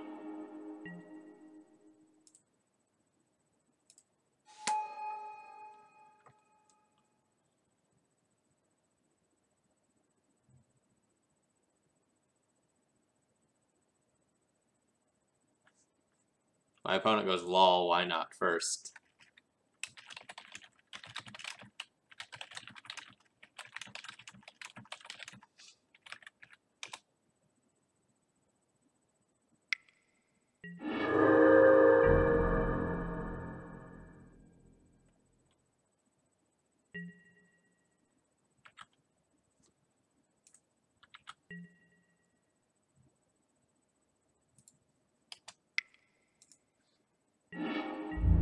Oh my god, another Fatal Push?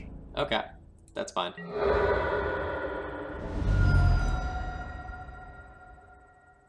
So my opponent had a very strong tempo hand. Like, I thought there was a Thoughtseize. Okay, yeah, it was. So my opponent had double Daze and Thoughtseize and triple Fatal Push. So I think our keep was correct. But this would have been a very hard hand to beat for almost all of my draws. Like that degree of disruption is very difficult to beat.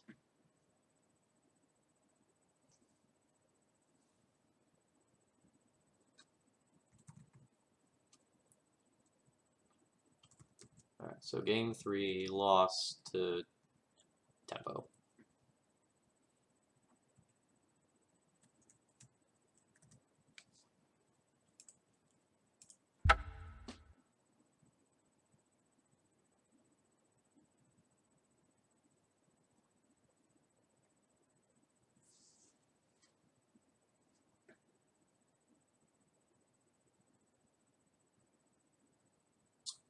Hawk, you think killing Shaman is better if it resolved?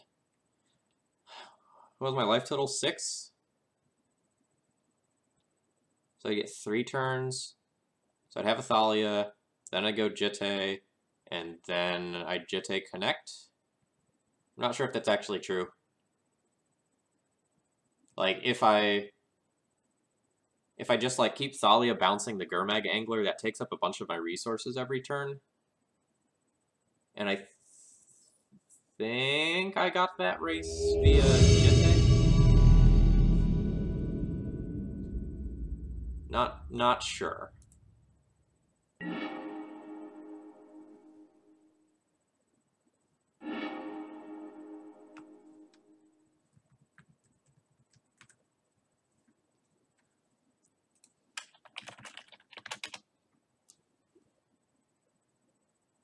Ooh, looks like my opponent has been playing like things like 4-color Loam and Maverick, so this will be an interesting matchup. I'm gonna go ahead and keep my hand. It's a little bit soft to Wasteland, which I don't like.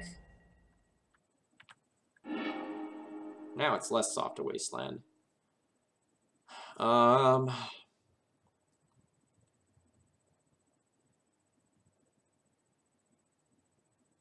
can just like Wasteland this Tranquil Thicket and see if I can just like Mise my opponent.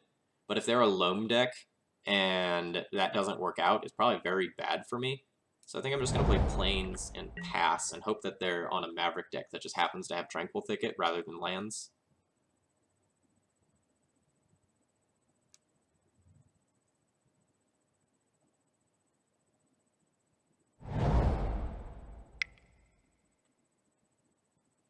Okay, so this is lands that has moved the Ancient Tomb to the main deck.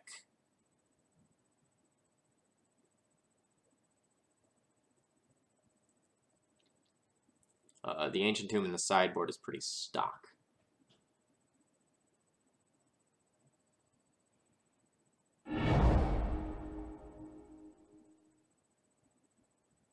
Alright, so this means that my opponent... Okay. So my opponent has Loam and Thicket. That's bad for me. So what is my path to victory? My path to victory is not like wastelanding them out of this game. It's probably getting a sword and making something like Mirran Crusader pro red. Since they crop rotation for Grove, that might mean they already have the Punishing Fire, in which case if I play Thalia and they don't have another untapped green source, they cannot both Punishing Fire and Grove. So I should probably do that. This has the upside of, if it works, I will get to protect Thalia with Karakas as well. Never mind, opposing Karakas, GG.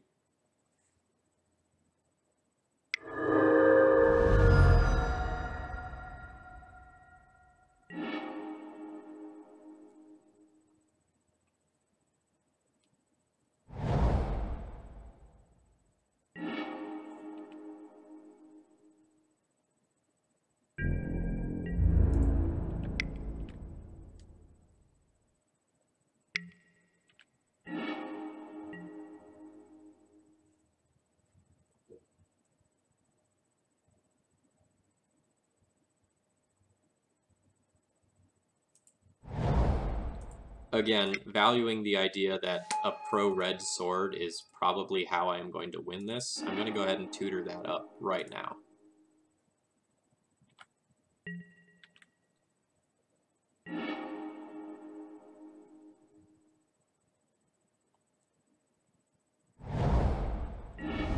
Yes, Batterskull is a possible option, but Batterskull can be double punishing fired, which is something that I have to respect, whereas if I equip a sword to something, then like it's just not dying to punishing fire.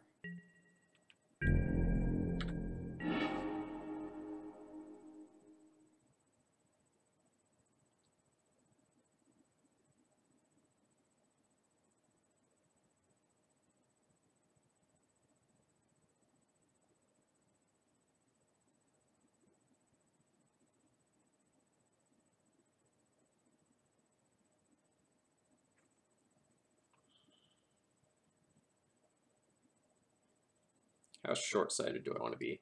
If I want to be super short-sighted, I can try to just, like, knock this grove off the table for a turn or two.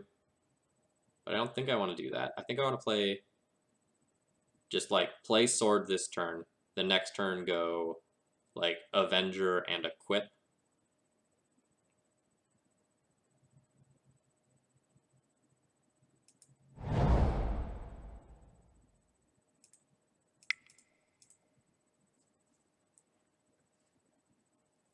And leaving up this wasteland means that I can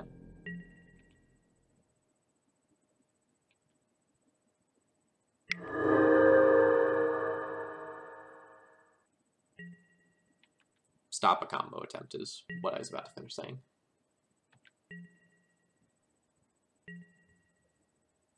Avenger and Thalia is not good, right? Like, ooh, that's very good. If I play Thalia, it just gets bounced by Caracas. If I play Avenger, they'll bounce this with Caracas and then go, like, Punishing Fire, return Punishing Fire, play a red source, Punishing Fire, Avenger, and then I have nothing.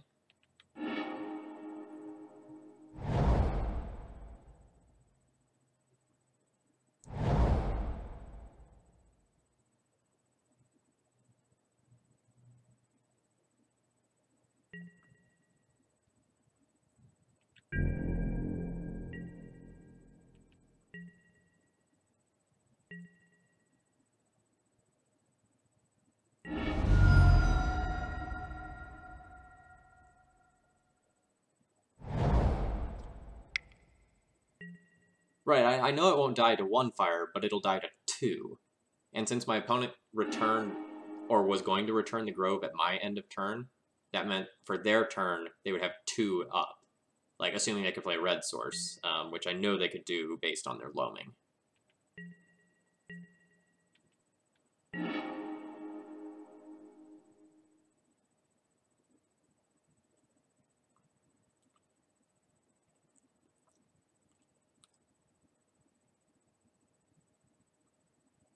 Alright, so now I can go, like,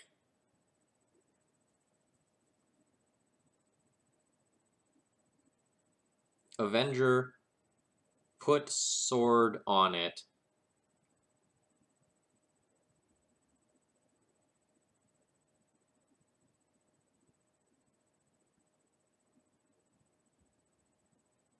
Unfortunately, like, this bomb's good, but not that good, because my opponent can just Punishing Fire it away and still produce a Merit Lodge if they want.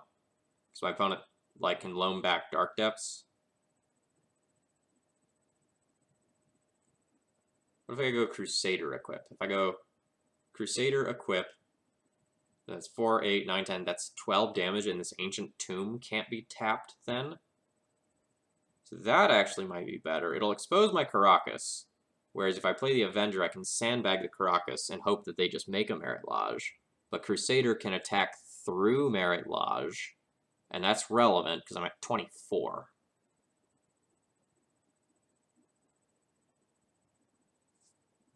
Yeah, Crusader seems correct to me.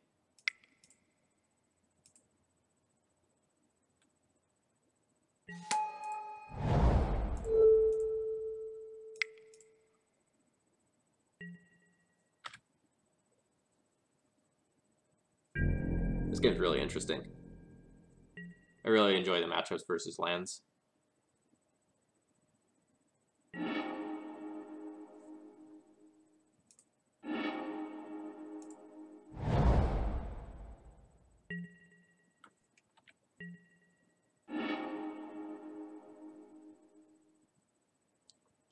Yes, Maze would be pretty devastating. But I can't beat a Maze if my opponent also, like, Ghost Quarters my Wasteland. Which is something that, like, probably should happen.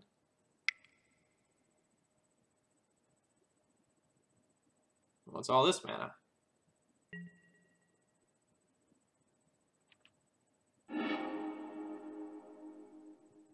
Top deck Shalai. Not in this list, unfortunately. Fuck! Oh Oh, wait. No! Opponent messed up and didn't play Ghost Quarter?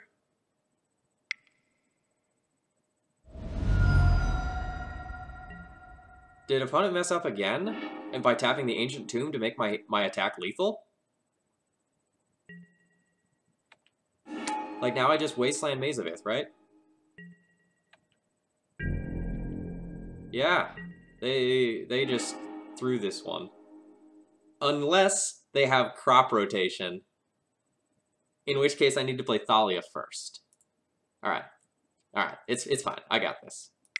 So I play this Thalia, and then crop rotation cannot get them out of this, and they are dead. Woo!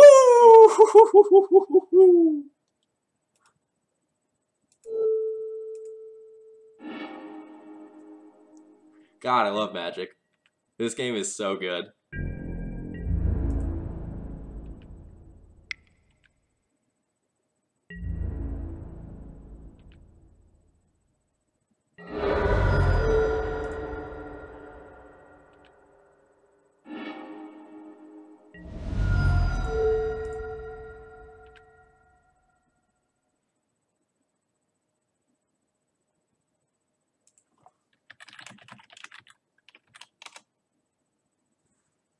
Ah, okay, so my opponent in the chat typed, did the double strike math wrong, ... forgot you got 2 triggers.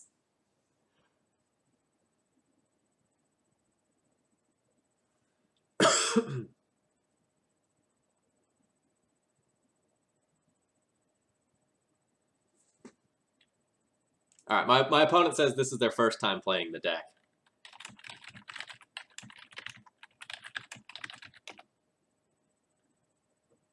Alright, chat, remind me to message my opponent when this is done and tell them that I'm streaming. I don't want to tell them yet.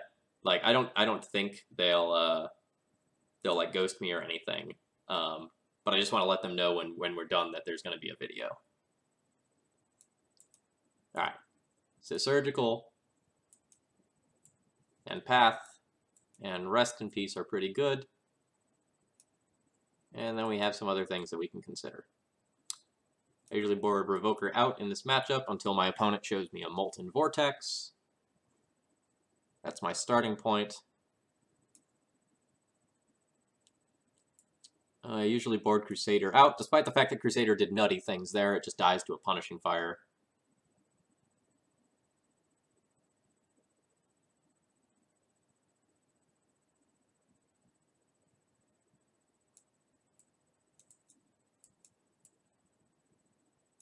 Maybe I'll go down some number of Swords to Plowshares.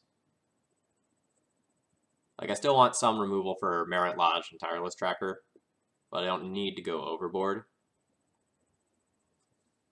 It's really easy to overboard.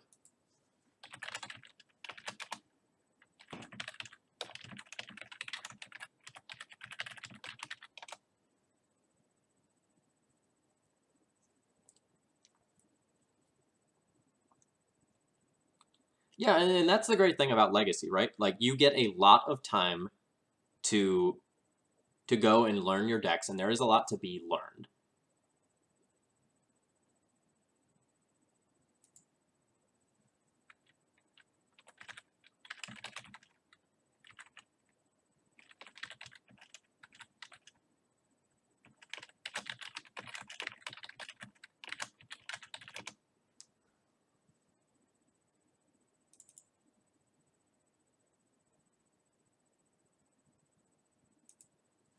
So I've played a little bit of lands. I played it in a couple of Legacy leagues on paper, where I was organizing some tournaments for cash in town. This is a fine opener. It's not insane or anything, but it has a lot of good tools to work with. So I've played lands a little bit. I am no master, but I can probably give acceptable commentary on a lands match. That's kind of like where I stand. I know a lot of the intricate lines, but I don't have experience playing the deck against good players. Like I've played lands against a bunch of okay players, just like a bunch of the locals in town, and it went fine. But I would not be comfortable picking up lands and bringing it to a tournament. It's so hard. The lines are so intricate, and you need to play quickly. And that's hard to do.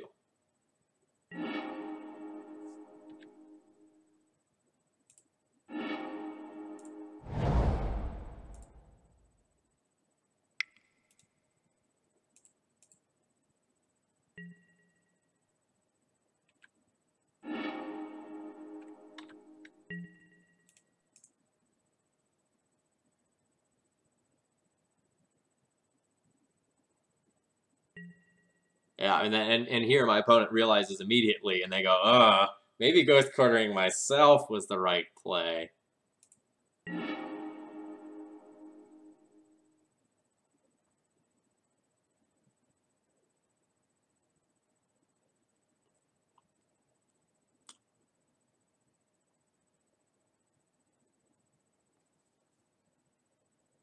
So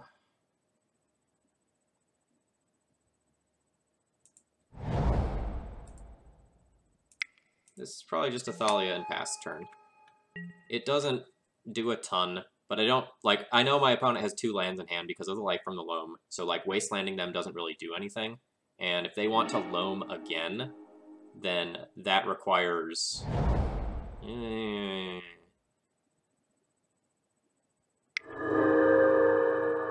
Okay, so here my opponent is thinking that they can Punishing Fire this Thalia, but that's not going to happen. Oh, maybe they didn't think that. I thought for sure they were going to start tapping their mana. My opponent likes my planes.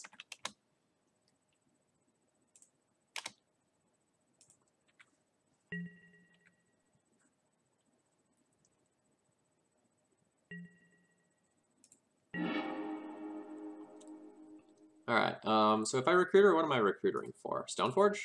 Get a piece of equipment? Probably. Yeah, that seems right.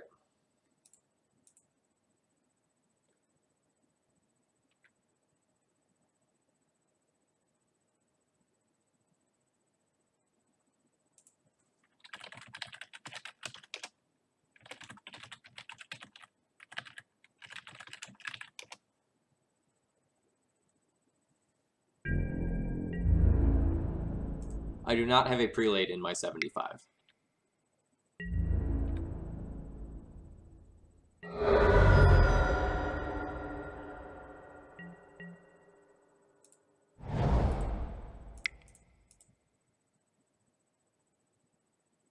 Prelate is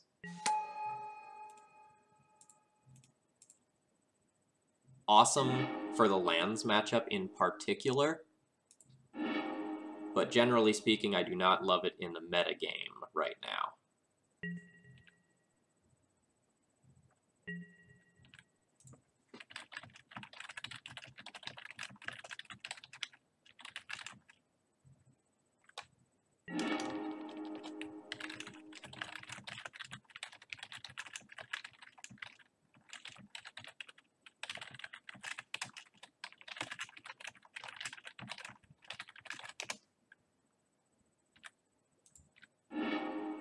Oh, shit, what did I do?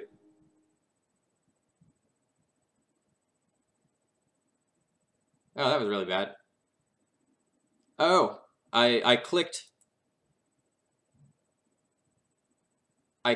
yes for that, but it went into the chat box, not into the game itself. That's frustrating.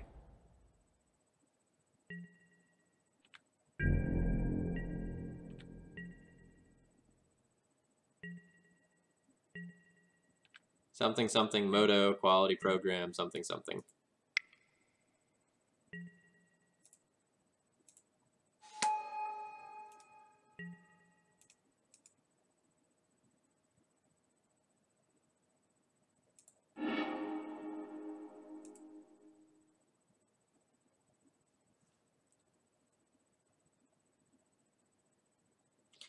Oh, that was a wasteland, not a ghost quarter. Sorry, I thought I got ghost quartered.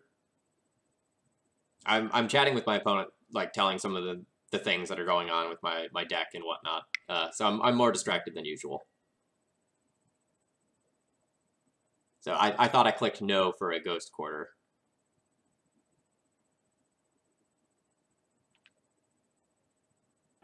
Never mind, I'm good. Sorry if that seemed like totally unintelligible, chat.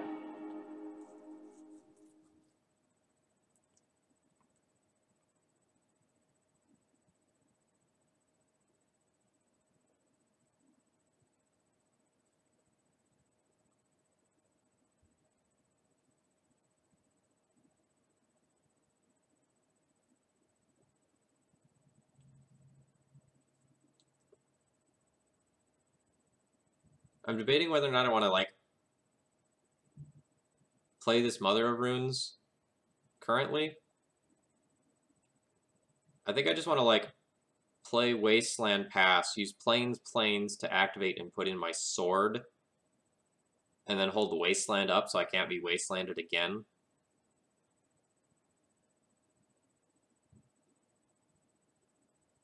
I think that's better, because that would also potentially allow me to hold up a path to path one of my own creatures if it gets Punishing Fired.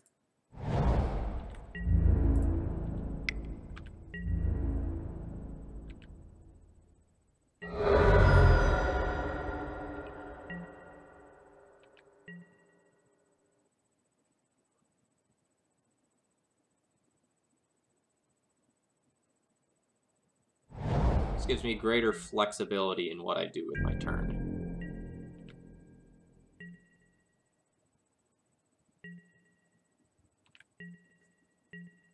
So this is where I'll go and put in the sword. And I'll do this with Plains. And my opponent will wait to Punishing Fire until I go for an equip.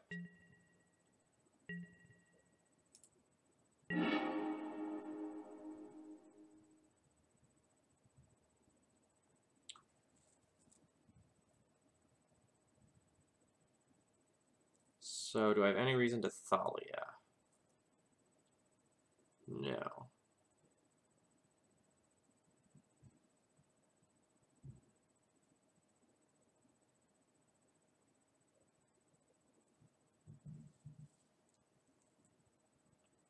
In fact, I don't think I want to. So I think I'm going to equip Recruiter.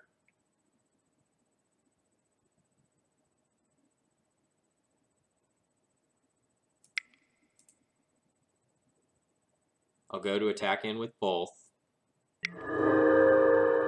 And I can't stop this by, like, Biling and Thalia right here.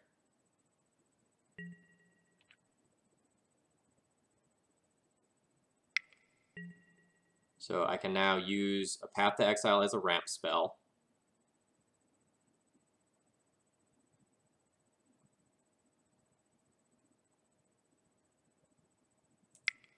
I have triple removal spell. I'm not too worried about that right now.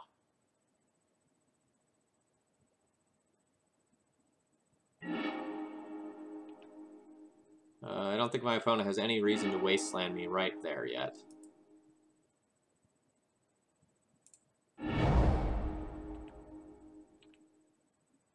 I think, in fact, that's going to be a costly mistake, because now I'm going to put in Thalia.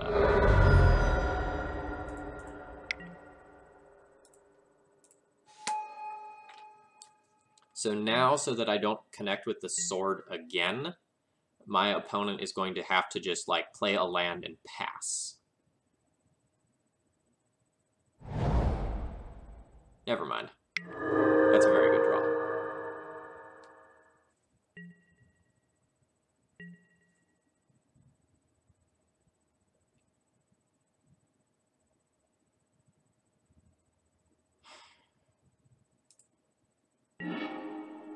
That is also a very good draw. So now I go for no equip. I attack with both of these. Thalia gets bounced. Stoneforge gets Punishing Fired.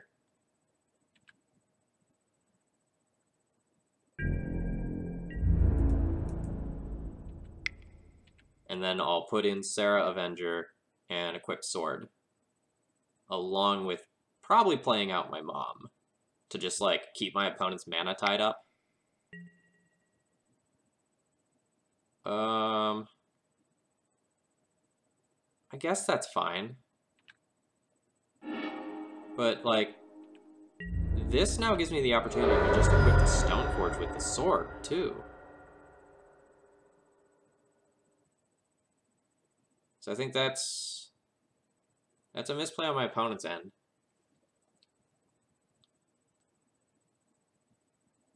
But maybe they just don't want me to, like, keep filing the Thalia back in.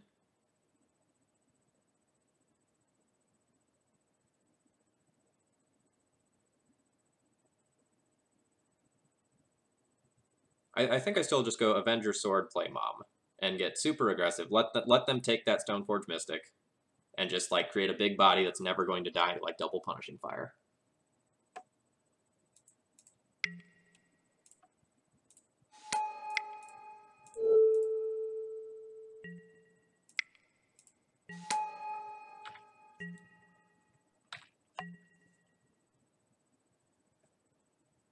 So remember, my opponent has been chatting with me. They are new to lands.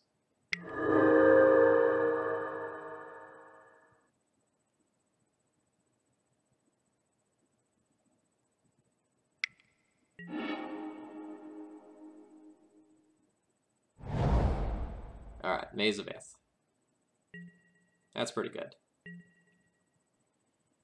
I'll leave that on 2 until I have a reason to tick up to 3. This is a fine draw. This lets me start to be cheeky. So I can equip this to Stoneforge here, and attack in with both of these to deal more damage.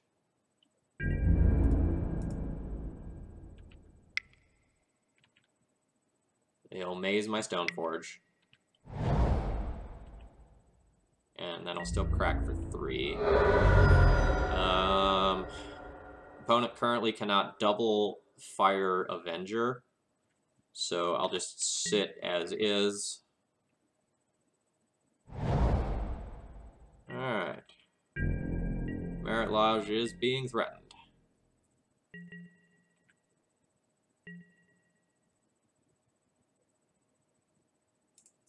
Just gonna do this, see if they react.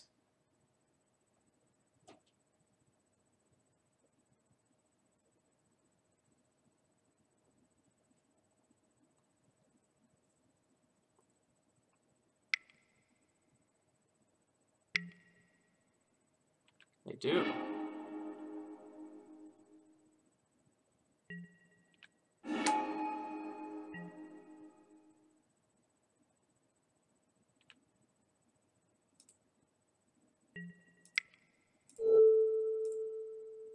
This gives them a land, but I don't want to give them 20 life here.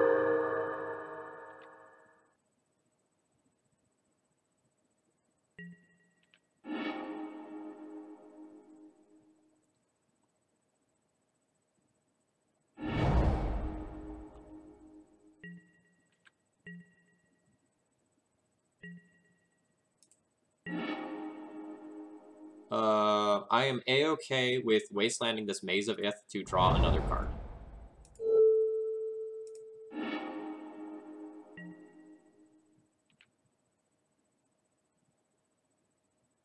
It also pushes a lot of damage. My opponent says, that was a good wasteland. I do not disagree.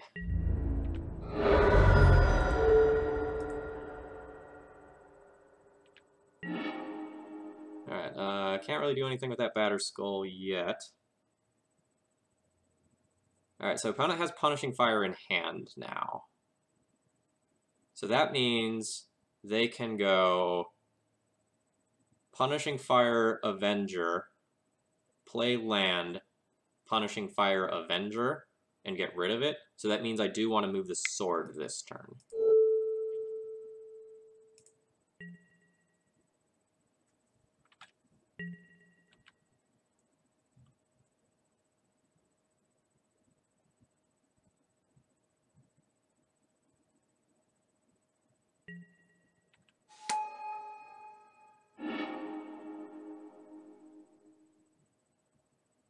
Or is that true? If they go 2 mana Loam,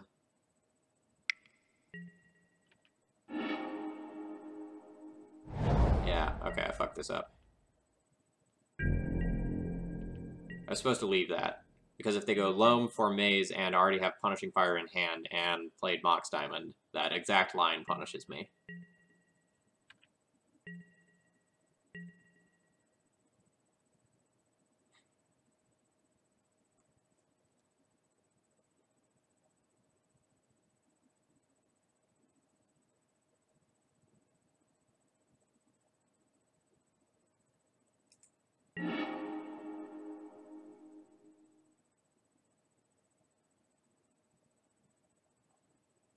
So this is fine. Okay.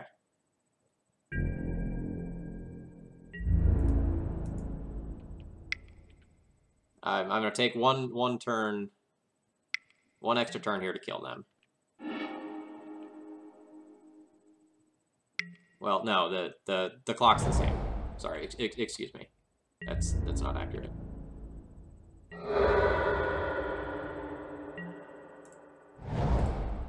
My opponent could have been at a slightly lower life total, but overall result is the same. Oh yes, it is considerably harder without a prelate, unquestionably.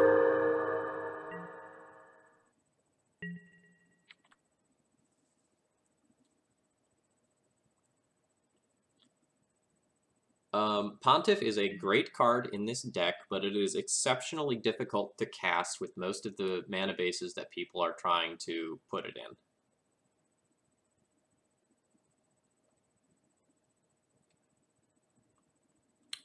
Yes, again, no one is going to argue that, like, Prelate is bad in this matchup. Having Prelate is very important to this matchup, but I don't think the card is generally great in the metagame right now.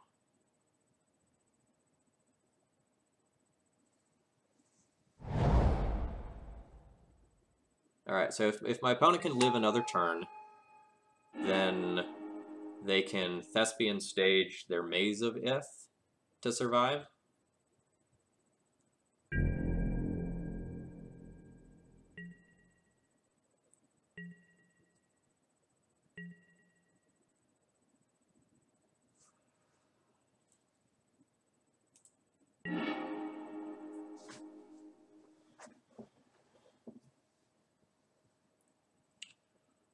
So my opponent will go Punishing Fire Germ, rebuy Punishing Fire Germ, Maze of Ith Avenger, and then not be able to copy their maze.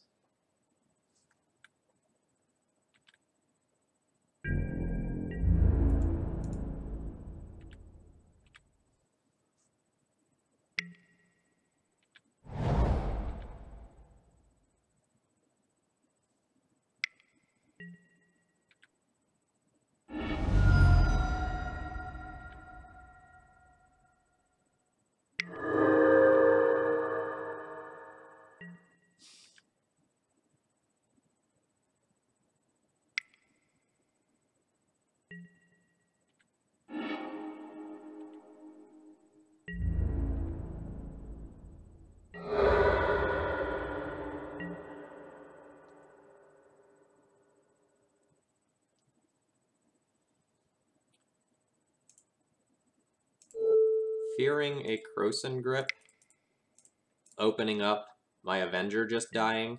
I'm going to go ahead and do this, even though it doesn't accomplish a lot. And I'm going to start F6ing through my opponent's turns in case they, like, stabilize and turn the corner here.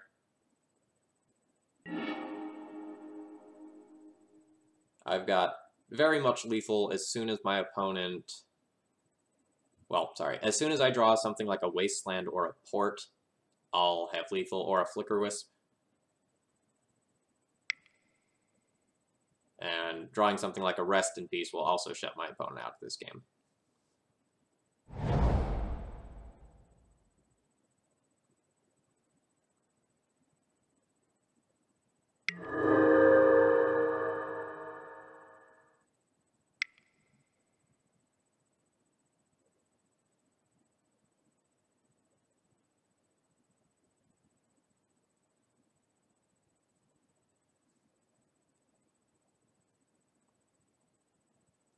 Yes, my opponent copying a Maze of Ith would be very bad for me.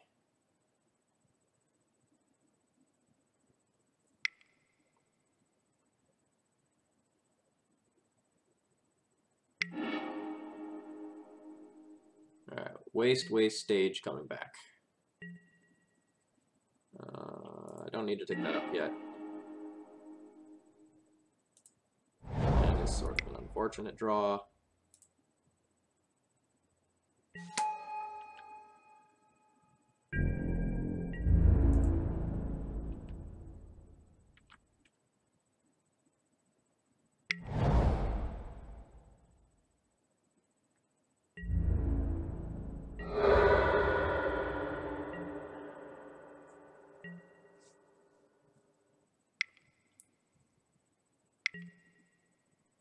Alright, opponent's seen the line.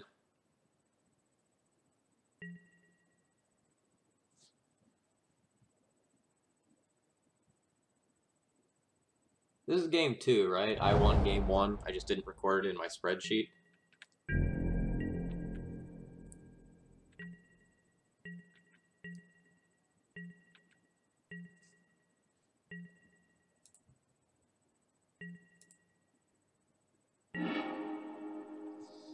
Strong.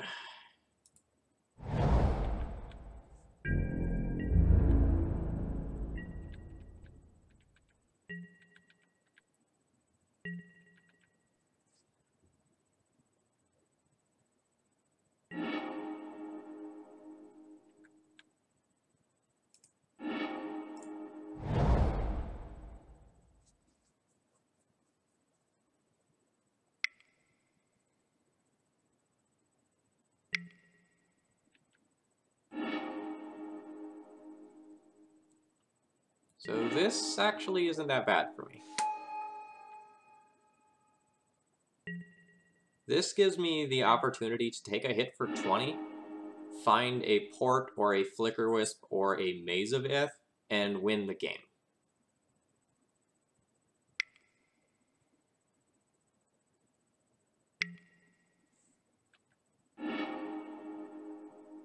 Yes, it's for predict.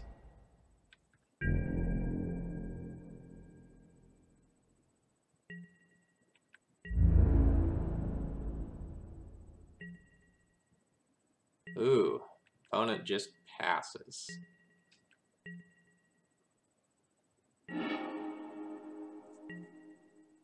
I respect that play a lot.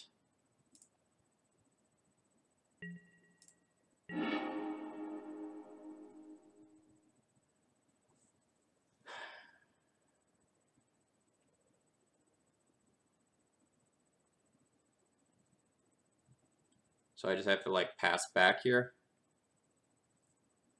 I can like Swords of Merit Lodge give my opponent 20, but that gets me nowhere. So now I just like pass. Hope my opponent doesn't see the line of copy their Maze of Ith.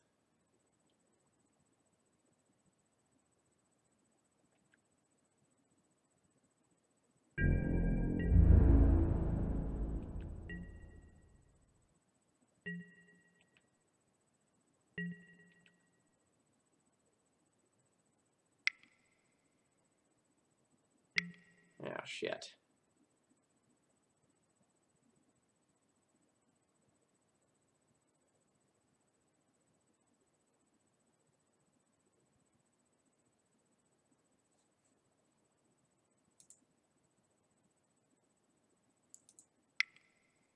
I'm gonna try to draw another Flicker Wisp next turn, chat. That's the current plan.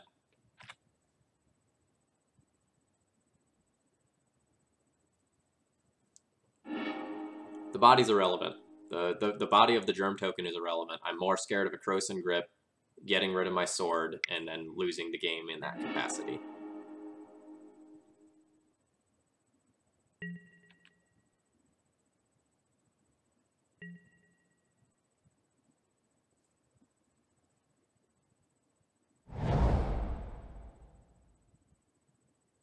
Backup Merit Lodge is rough.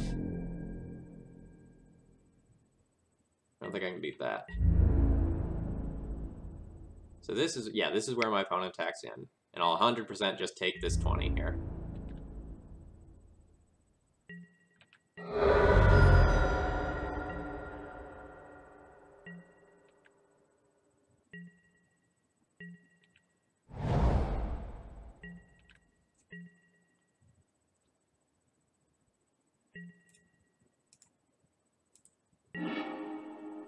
Rough.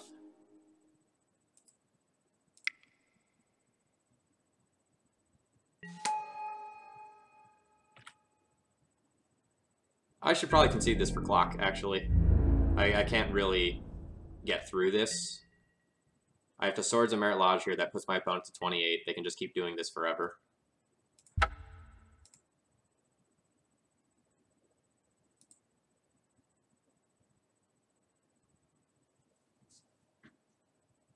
I'm going to take a minute to update my spreadsheet.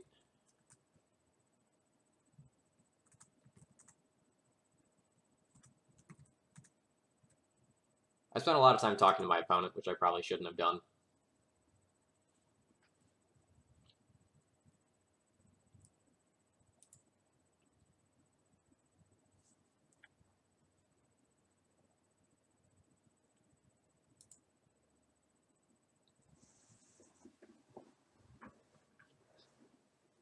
So chat, at this point, I'm going to ignore you a little bit and kind of just like play this game out, since I need to play it quickly. This is not a good hand. This is a weak but acceptable hand. I'll just bottom that.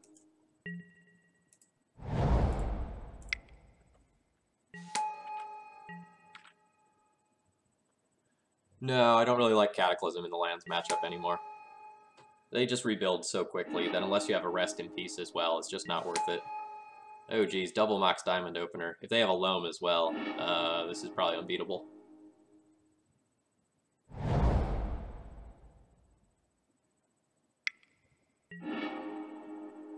Alright.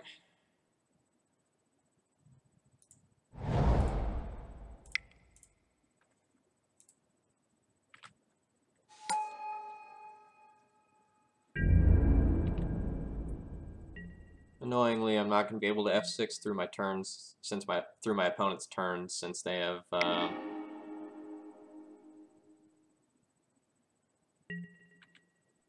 since, like, I have to hold up my mom activations. We'll shut off this upkeep stop, though. Oh, great, drop of honey. Can I mom protect this?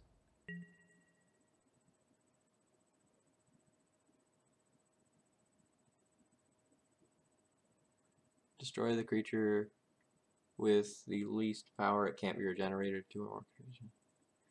I don't really have time to think about it. I'll try to protect mom, and if it works, it works. If it doesn't, it doesn't.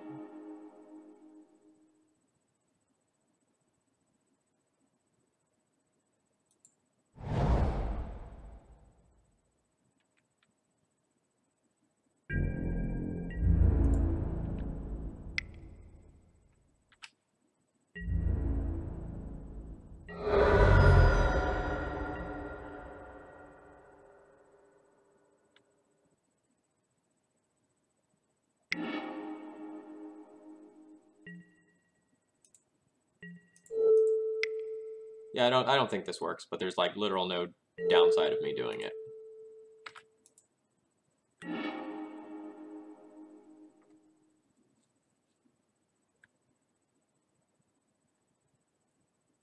Yeah, so now I have to just let my Thalia die, unfortunately. And like this whole like thicket life from the loam thing is just going to drown me. I need to find a Rest in Peace like now.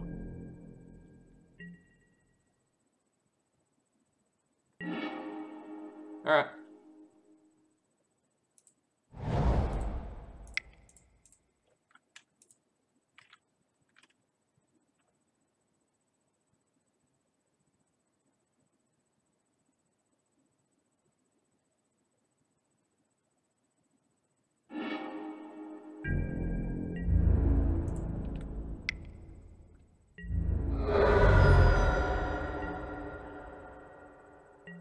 If my opponent just plays a stage and produces a Merit Lodge, I can beat that as is.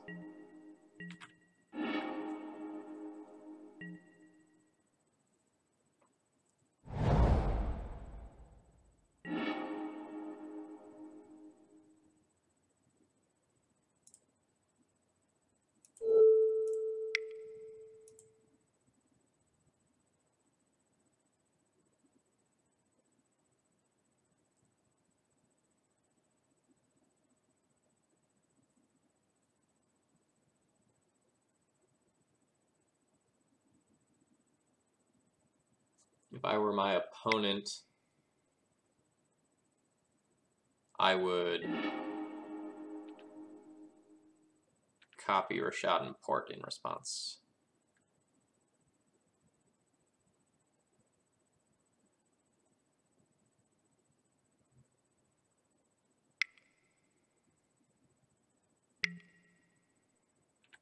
Yeah, there we go. Good play.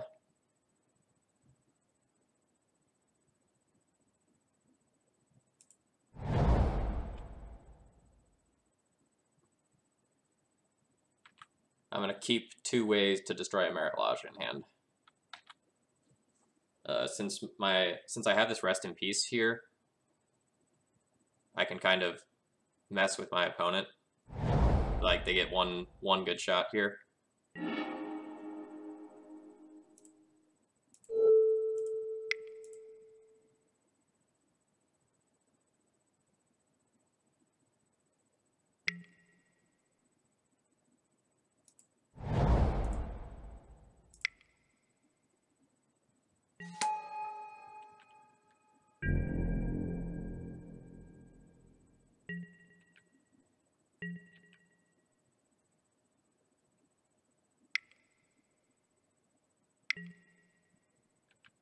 Yep, that's a good line.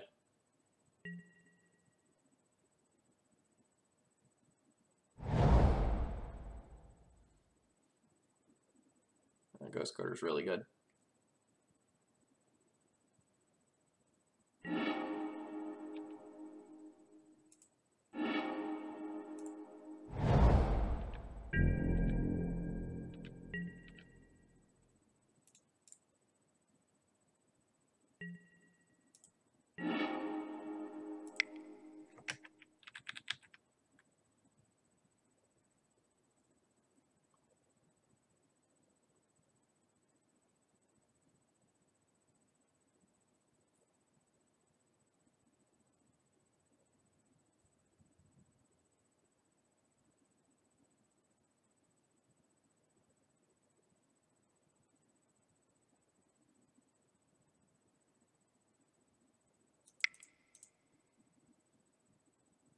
My opponent is 100% going to go for like tap my Caracas and then produce a 20/20. So I need to do something proactively to try and like survive another turn. And that is play Flicker Wisp so that I can block.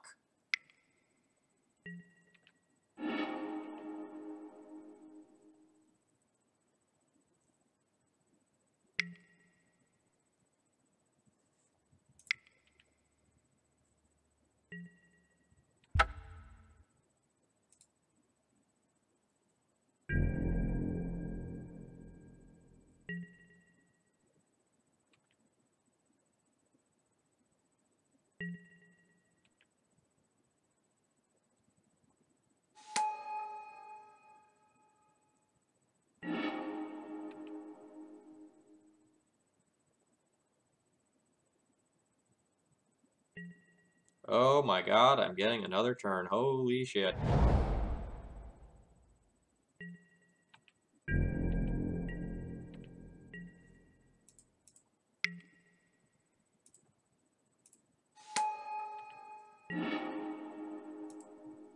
Oh yeah, fuck this when I'm low on time.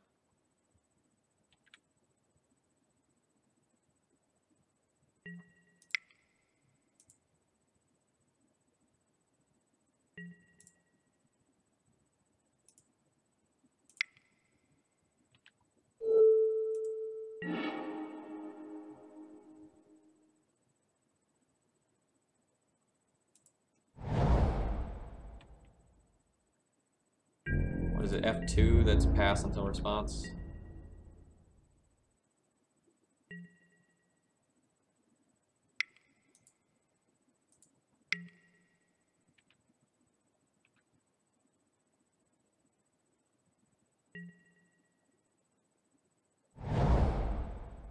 Alright, should have ported my opponent, but whatever.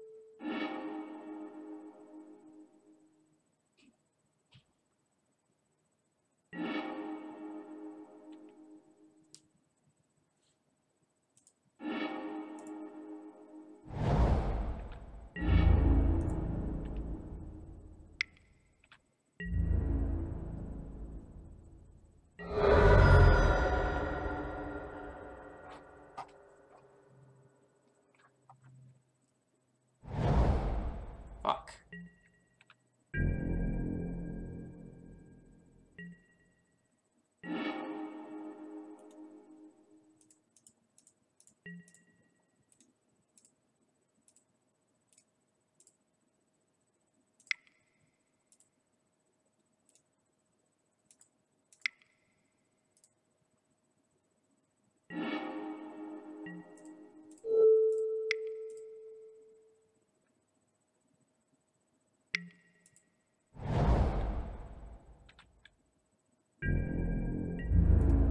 Fuck punishing fire at this point. Clock.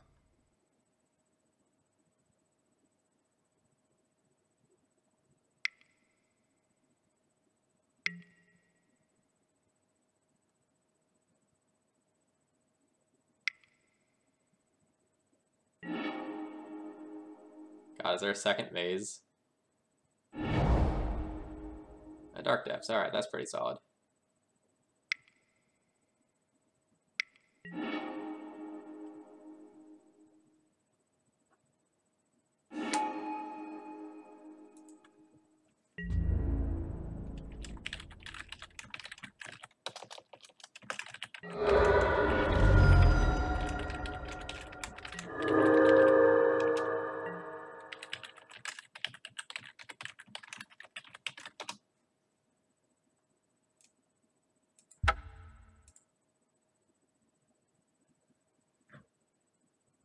Whew.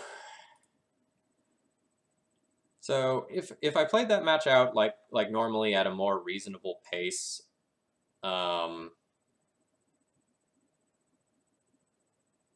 it's possible, but still probably pretty unlikely that I was going to win that. Like my opponent made some errors that let me get further ahead in that one than I needed to.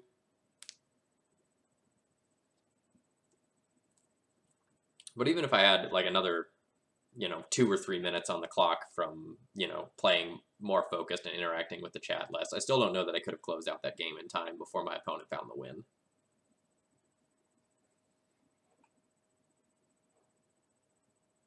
Ugh. That was a beating. That was very, very interesting Magic. There was a lot of decision points in that match.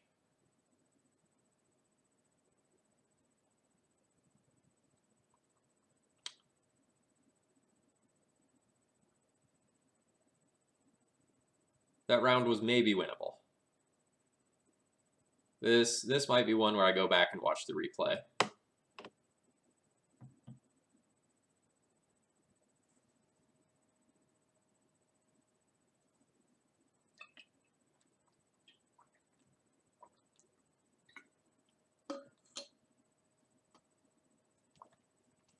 Oh yeah, okay, great. I'm glad you found me so quickly. So, um, I will have a lot of useful commentary for you. I pointed out a lot of spots, especially in game one, where I think you could have played better.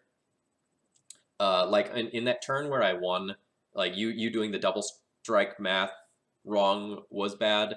But I think there was like two or three things that actually happened in that turn cycle that really allowed me to do well. Because like it was you tapping the ancient tomb that turned the Crusader into a one turn clock. So when you were thinking that like you would have stayed at two, it was probably because you weren't counting your ancient tomb activation in your life total. And there was something else I don't remember off the top of my head. But it'll be worth your time to watch that match for some commentary. This hand looks solid.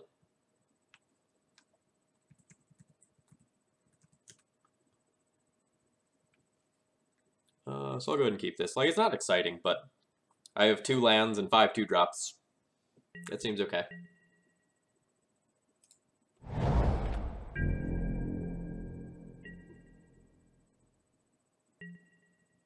Yes, Honk, absolutely. That's something that I would be willing to do. That's not something that I've done previously, but I know other streamers do that. So like if you paid me to do like critique of some of your matches, you know, I'd go and I'd look at, you know, your matches. I'd comment on your sideboarding, some of your lines, give you like timestamps and stuff like that. So that's absolutely something that I'm willing to do. If you're interested in something like that, email me. Ooh, Grim Lavamancer.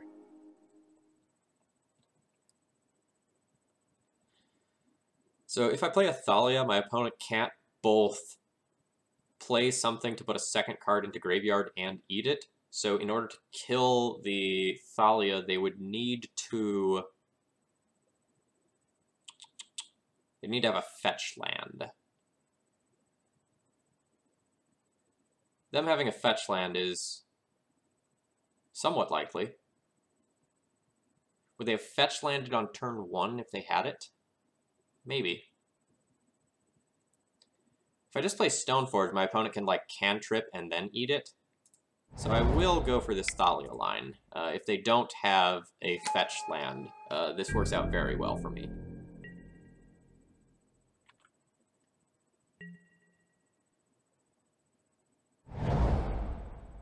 Okay, Wasteland also falls into that category. You know, same thing. It puts a land into the graveyard at no cost to them.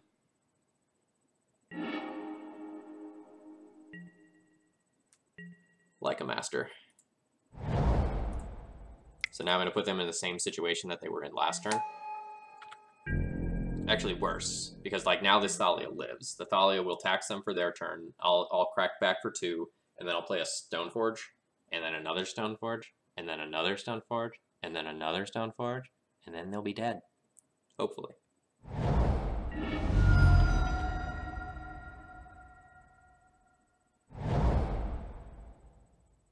Oh, not Blue-Red Delver, actually Grixis Delver. And this is just their... Oh, wow, this is a strong opener. Holy cow, chat.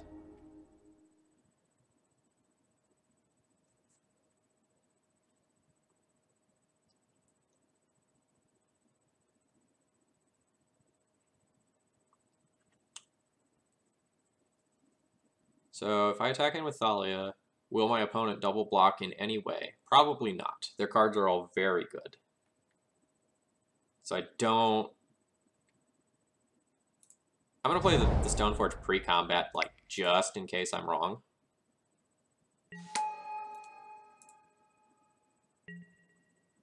And I'm going to Batter Skull with the first to really incentivize my opponent to kill the Stoneforge, not knowing that I have 2 more to deploy.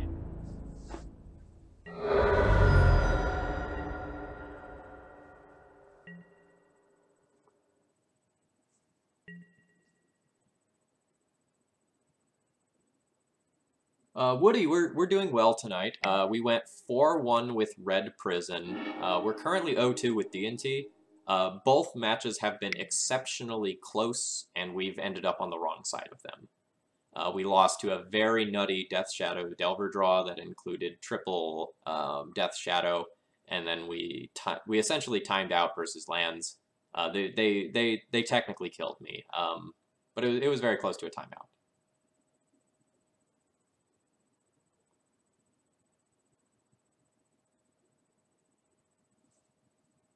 Did they probe? Oh, they probed. Yep. So this is one of those things. This is one of those mistakes that you make, and like where you're streaming that you'd never make in real life, or when you're like playing on your own. So sorry about that.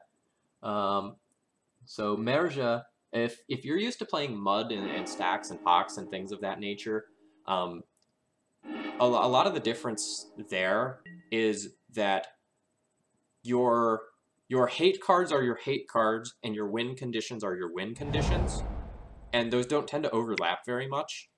Whereas in this deck, instead, you have your hate cards stapled to your win conditions. And so that's a big conceptual difference.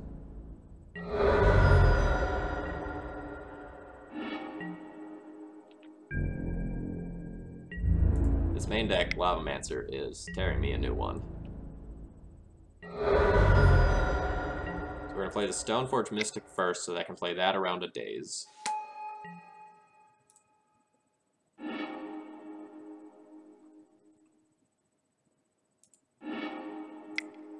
And then I'll play the Mom into Daze.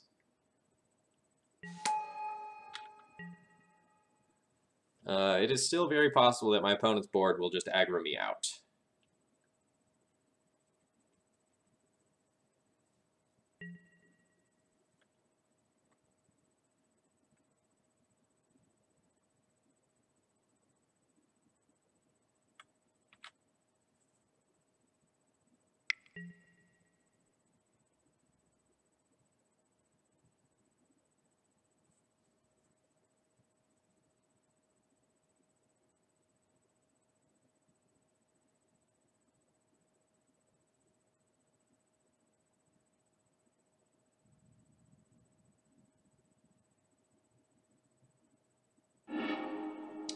So Andre, we started the stream off with Red Prison and went 4-1, and now we're 0-2 on D&T.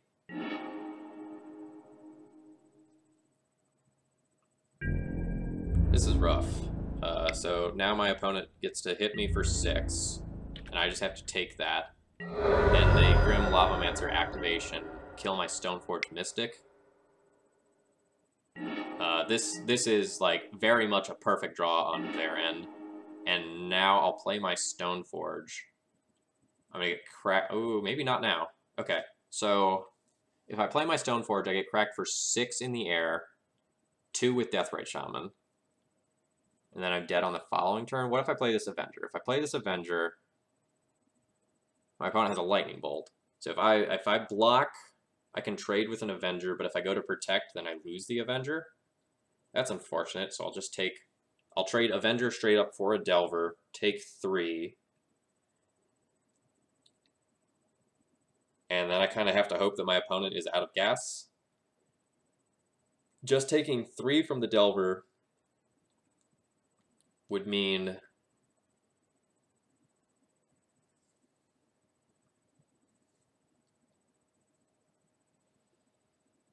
that I'm on a longer clock. There's no instants or sorceries in my opponent's graveyard, but they do have a Lightning Bolt.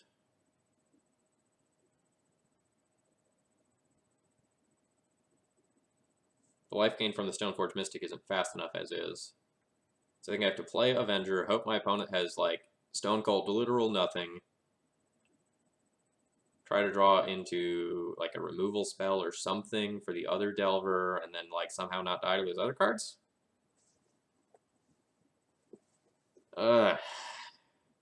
This is no bueno. And I also probably need to hold the Thalia back so that my opponent can't just, like, attack in with these idiots.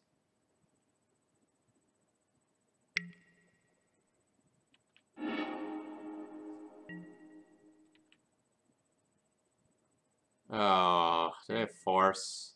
Daze? Alright. Alright. So now it's just 6, 12 in the air. And that puts something in the graveyard for Deathrite to eat. Okay. This is the point where I believe that I am dead. However, I'm going to play out another turn or so here and just see if they show me another card.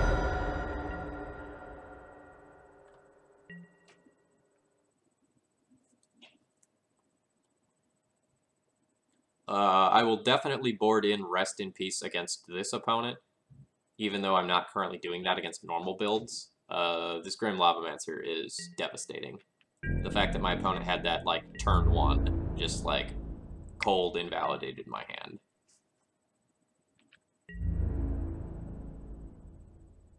So 6 in the air, 7, 8, 9, 10, 11, 12. So it doesn't matter whether or not I block this. This is just like 6, 9, 10. Okay, so this block doesn't matter. I'm super dead.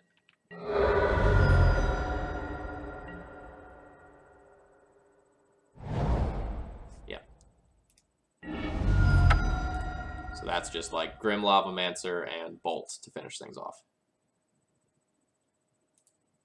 Which it would have happened if I was at 5 or 6.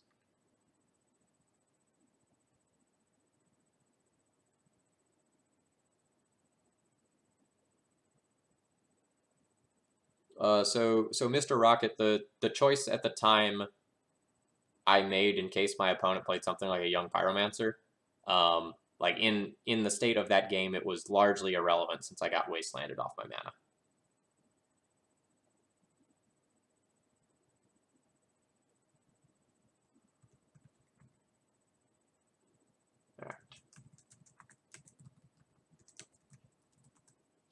So I was on the player draw for that. I was on the play. Loss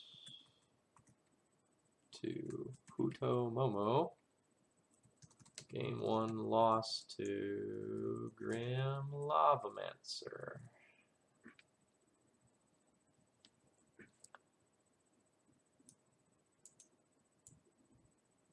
So I'll probably go rip, path, path, path, consider Council's Judgment, but probably don't board it in. And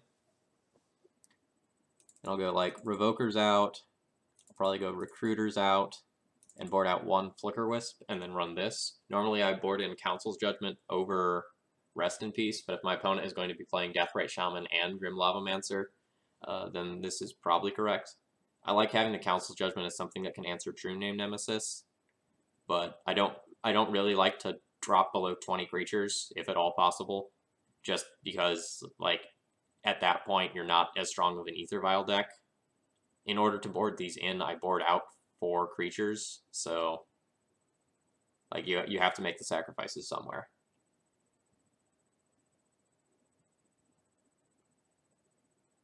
Pillow Fort, Cataclysm comes in for matchups like Check Pile and Miracles and Big Eldrazi. This is not an overly exciting hand, but this is fine.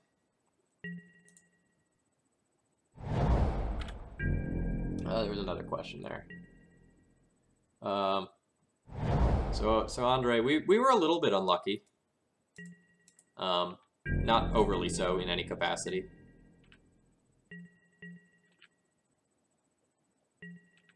Like that's a good draw. That means that, like, one of these can eat a Daze or a Force. The Death Shadow Delver player definitely drew well against us.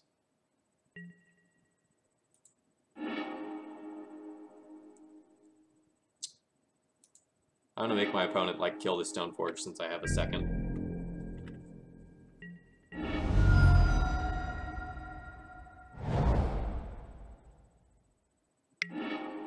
Yes, I am aware that, like, Council's Judgment is good for, like, their one of Liliana that they usually have in the sideboard.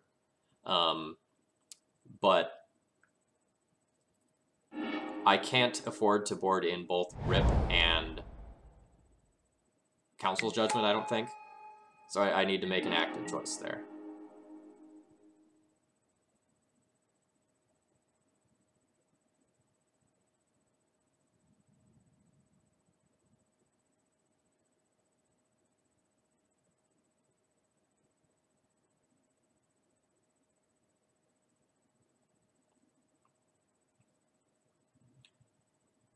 It's going to be hard to use my mana efficiently this turn and still play around things.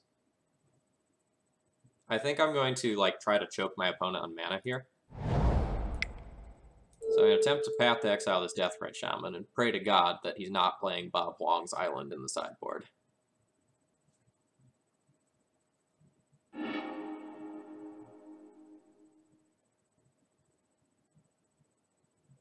I'm so terrified for Grixis Delver players to like actually adopt that island. It's so good.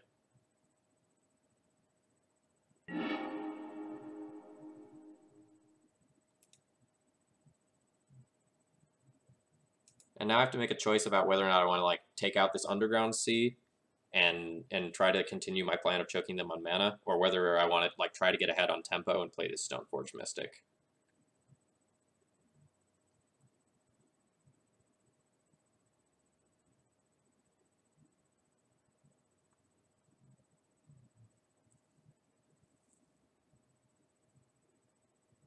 I don't like that I'm not using my mana efficiently if I play the Wasteland on the Underground Sea.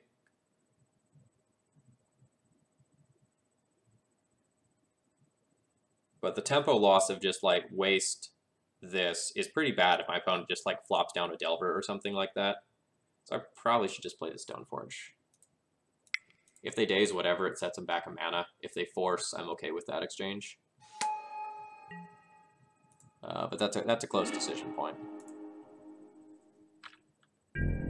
This also makes them use their turn to deal with the Stoneforge Mystic, which I'm all about.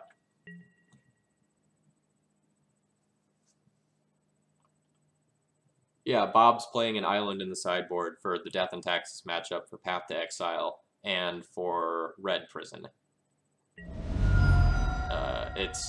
It's a very big deal breaker in terms of win percentage for both of those matchups.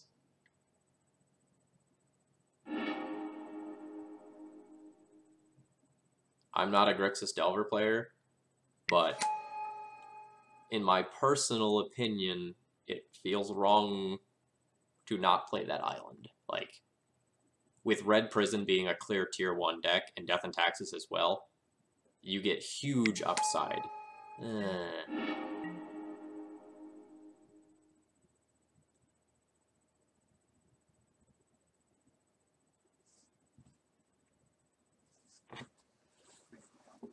You get huge upside for playing that island.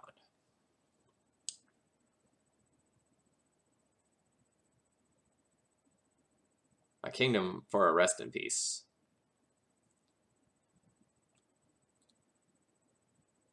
I think this is probably a turn where I just like double wasteland my opponent and put in a Batterskull.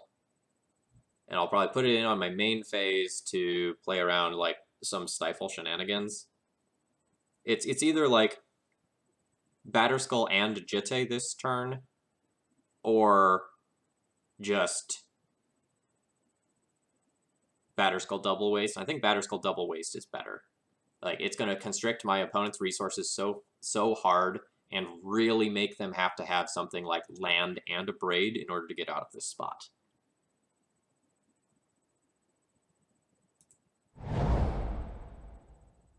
Yeah, they can make red with Deathrite Shaman all they want. That does not beat a Batterskull.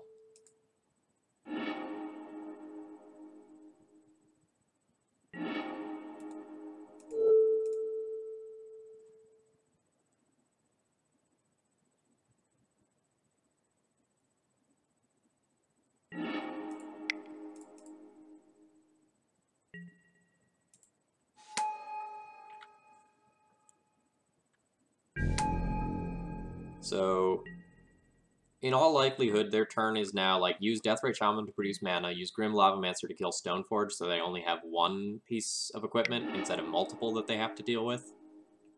Ooh, no, it's a cantrip. This is a super bad situation if they whip on a land. Preferably, it needs to be a fetch land, too.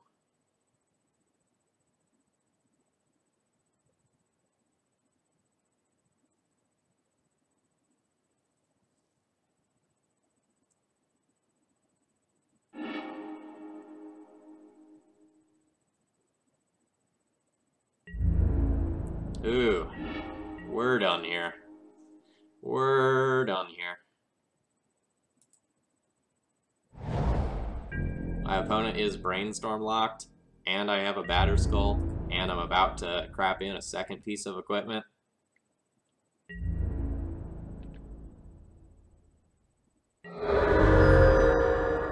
Again, on the off chance that my opponent is playing Stifle, I'm just going to do this now.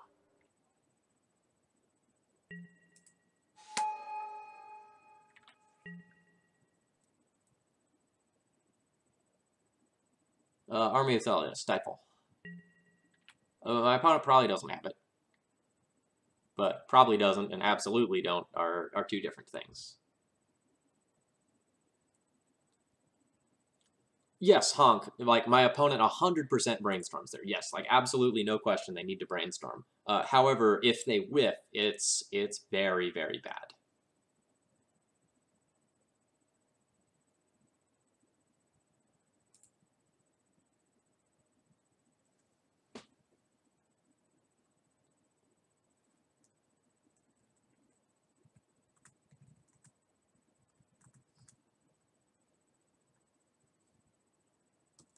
All right, so game to win with equipment.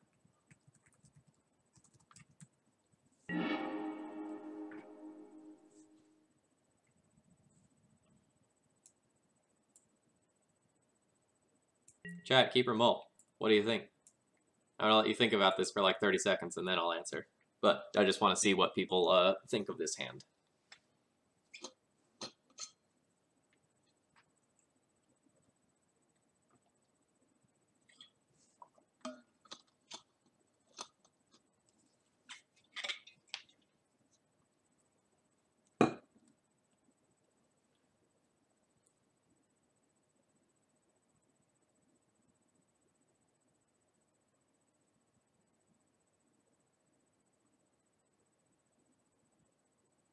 Some Delver builds run Stifle, not all of them.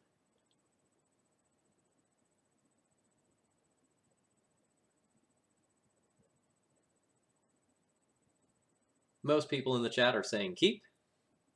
Essentially, it's a 5-card hand. You're right. Keep. If this Vial resolves, this hand is insane. And I think the upside of Vial resolving is strong enough that I am willing to take that chance. This is the sort of hand where it is hyper-aggressive while also being defensive. Like, this is going to brick wall like Delvers and Young Pyromancers and such, and even something like a Grim Lavamancer isn't overly good against this hand. So if this resolves, you know, we're a strong favorite. You know, it can still get like Ancient Grudged or something like that. So like it's not 100% victory or anything like that by any means. But this is a very strong hand.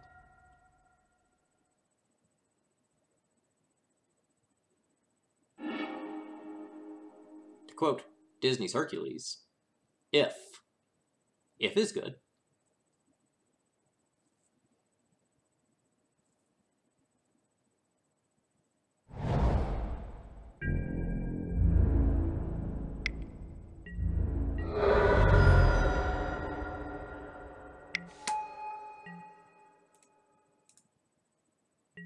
Rest in peace off the top. Huh? Huh? Swords to Plowshares. I will Swords to Plowshares, a Deathrite Shaman. Will I do it right now? No, I think I wait. It can be Spell Pierced right now. But if I wait and my opponent like drains with the Deathrite Shaman that I target and then like fetches, they can use it for mana, so I don't actually want that. So if I get a Swords to Plowshares out right now and that helps my Jitte, or sorry, if I get a Spell Pierce out now and that helps my Jitte resolve later, I'm okay with that.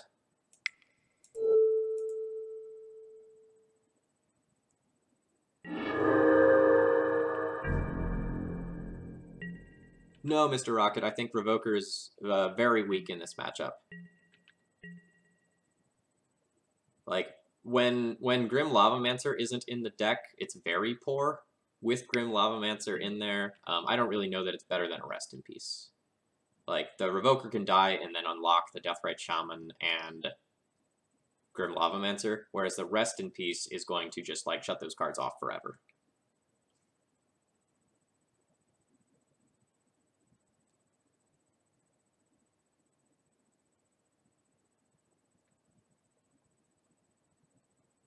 Rob, which thing specifically are you judging me for?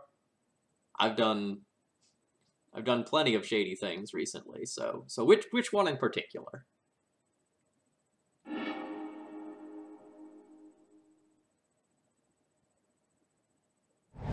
Was it the Disney's Hercules quote? I feel like it was that.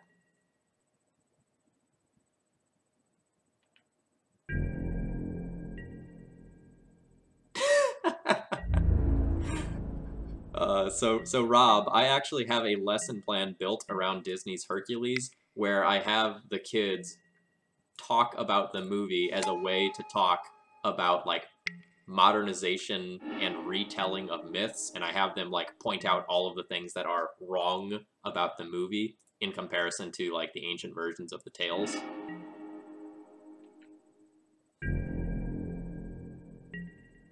Ooh, you want a creature with a tiny suppression field on it. That sounds fun. Not for this deck. Like, suppression field is one of the best cards against us, so that doesn't really... fuck.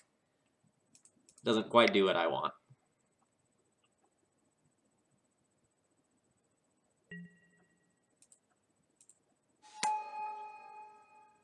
But a soldier, say, that had a tiny suppression field on it, that would be pretty hot for other reasons. I would enjoy that.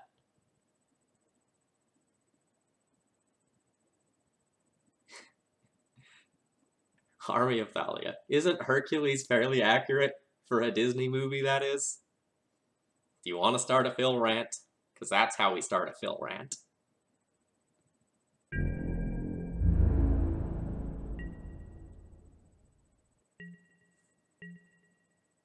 I'm going to leave this there for now.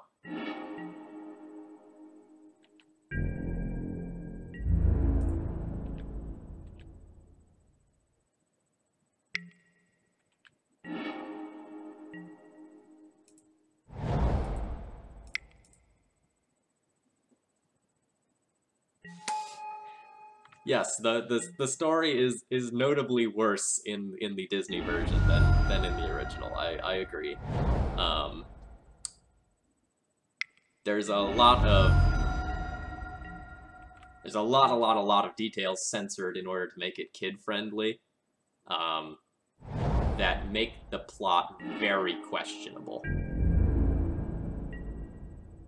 Planes. Planes.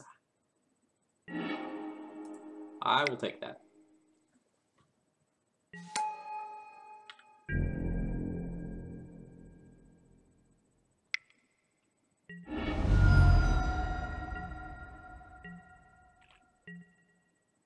At what point does Watsy's creature power creep obsession end up Fuck that card.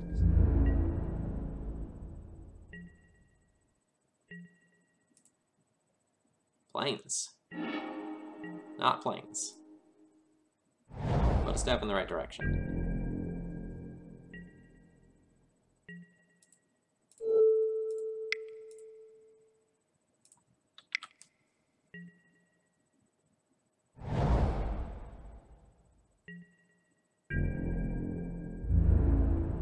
So with a land, my life is great. Again, like, planes is such an insane draw.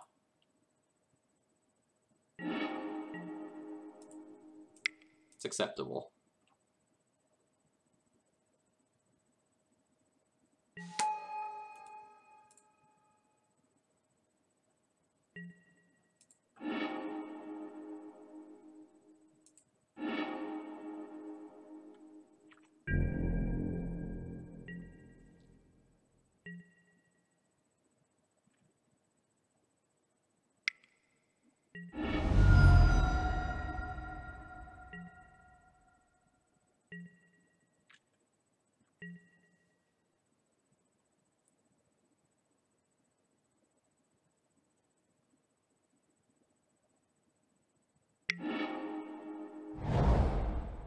Come on.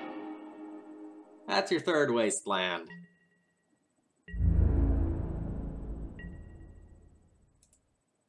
Plains. Fuck me.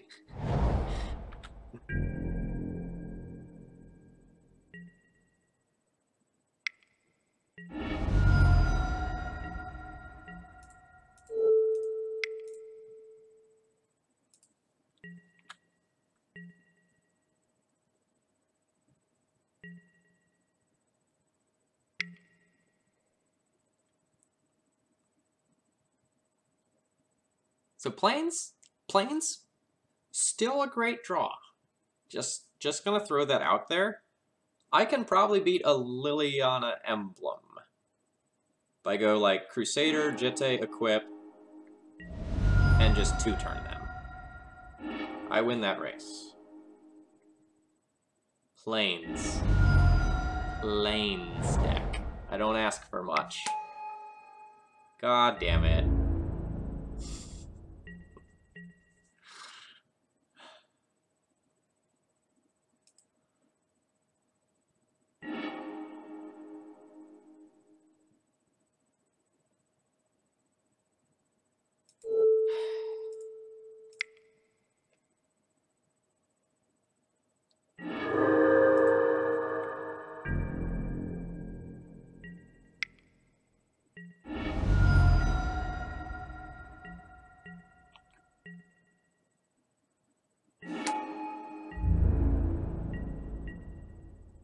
Alright, this is probably my last turn where I have, like, any hope of winning the game if I draw Plains. Nope.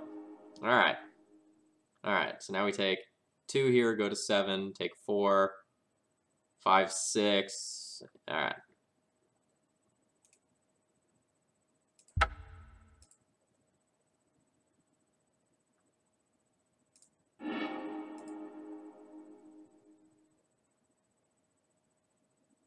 So a lot of things had to go wrong for us in order to lose that one.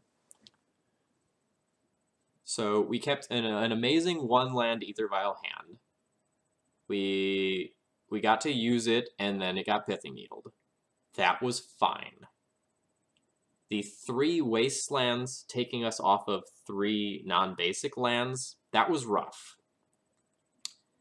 If at any point in that game, one of the colorless lands that I drew, either Wasteland or Port, or the second Port, was a colored source, I would get to deploy either the Avenger or the Crusader, either of which would have picked up Jitte and taken over that game.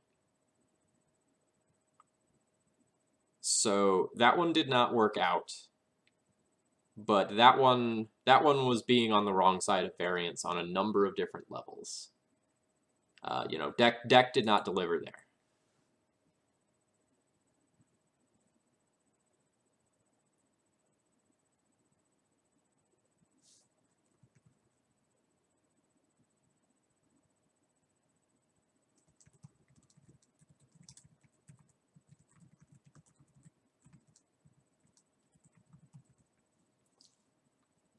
So Andre, I don't know how much of it you were around for, but what I was talking about was not wanting to bring my creature count too low.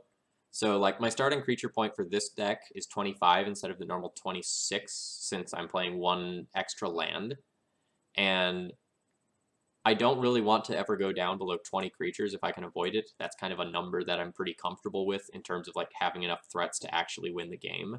So I only want to sideboard 5 cards against Grixis Delver if that's the case.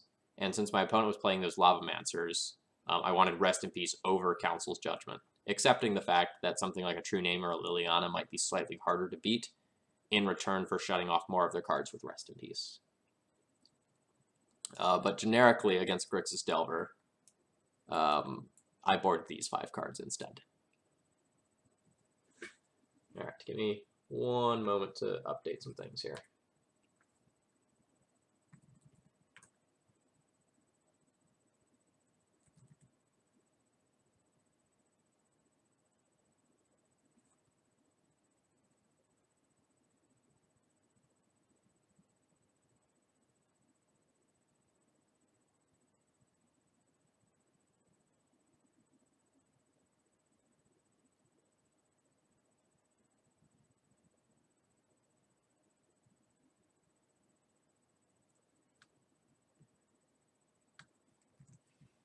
Okay, sorry about that. Oh, hello, Chip It Hot Sauce. Welcome. We just got skunked pretty hard by an unfortunate series of draws from a Grixis Delver opponent.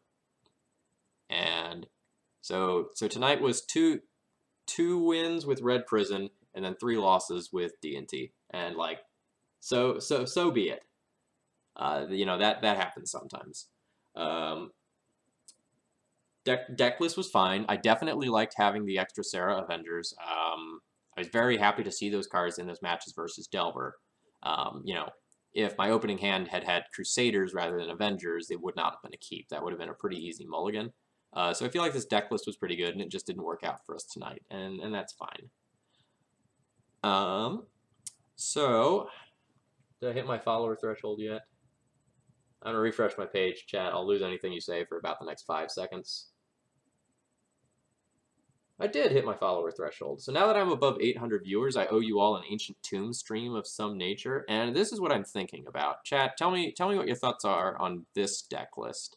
I know I said it was going to be an Ancient Tomb D&T deck, but this is something I wanted to play for a while. Replace the unclaimed territory with like one of the pain lands. I thought this was going to be a good idea, and then I changed my mind. So this is a deck that I called the Hateful Eight. Because it played 8 Thalias, and I thought that was a cute name. And I played this a while back, prior to the printing of Palace Jailer, and I splashed red when I did it for Flametongue Kavu as removal. But now that Palace Jailer is out, that just seems better at fulfilling that same role. And Wingmare has also been printed since then. So I thought it would be fun to just go, like, maximum taxation and really get people. And if the hate bears don't work, the Eldrazi go and get people dead instead. I think this would be a lot of fun. At first I wanted to play Unclaimed Territory because I thought I was mostly going to have humans, but then once I put the Wingmares in there, that didn't work anymore. And there's also white sideboard cards that are non-creatures that I would need to cast with it. So these would be replaced with Pain lands. But otherwise I like most of what's going on here. Yeah, so Displacer and Jailer is disgusting. Displacer and Thought-Knot Seer is pretty gross as well. But even something as simple as, like, Displacer, tap down your guy, get in for 5 with my pair of Thalias or something like that is still pretty good. So, Chalice of the Void has been pretty great in the Red Prison Shell. So this deck has a ton of early plays. Like, since you have these Ancient Tombs and these Lotus Petals, you can do any of the 2-drop plays and potentially the 3-drop plays as well on turn 1, which means that, like, you have 21 real spells that can matter. I guess Digite doesn't matter turn 1, but you get way more spells that matter on turn 1. And you have, like, some strong follow-up endgame. And the sideboard feels pretty solid as well. Like, you get 6 removal spells for matchups like Delver, where, like, you need to deal with some of your opponent's threats. For combo decks, we have, like, these 7 cards, and then we have Armageddons for when I want to have fun and make control players cry. The City of Traitors not worth the drawback in this deck. Yes, I believe that is not worth the drawback. While it's a very powerful card, Eldrazi Temple does the same thing for most of the threats without being sacrificed. Are we supposed to have additional ways to power out turn 1 3-drops? So I think it just Lotus Petal is fine. I don't think we need to go that deep. Like, we also can't 3-drop most of the time unless we draw this. So even if we made that, like, a different card, like Chrome Mox or Mox Diamond or something like that, it still wouldn't be good. Oh, and this is 59, so there's probably supposed to be a second Jite here. And it just failed to upload.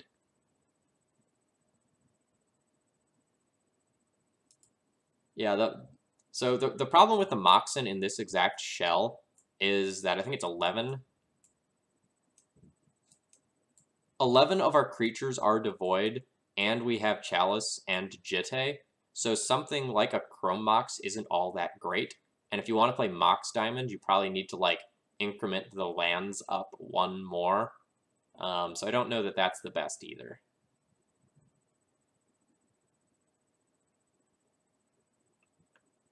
Containment Priest for Displacer is a very real combo, but I don't know that it's better than just like playing Rest in Peace and Fairy as more generic, strong sideboard cards than Containment Priest is. Like, I'm not overly sold on Containment Priest generally speaking, but maybe because I have the Displacer engine, it's fine. I don't know.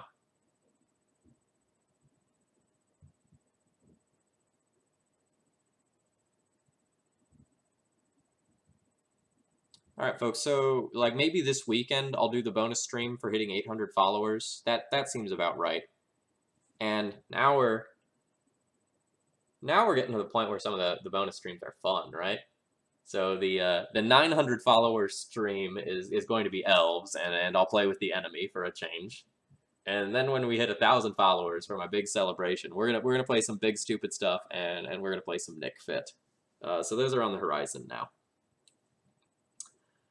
So thank you all for watching tonight. Again, my name's Phil Gallagher. I run Thraben University, and if you enjoy, Thalia and Friends of Thalia, this is a channel for you, and consider following and subscribing if you're really enjoying it.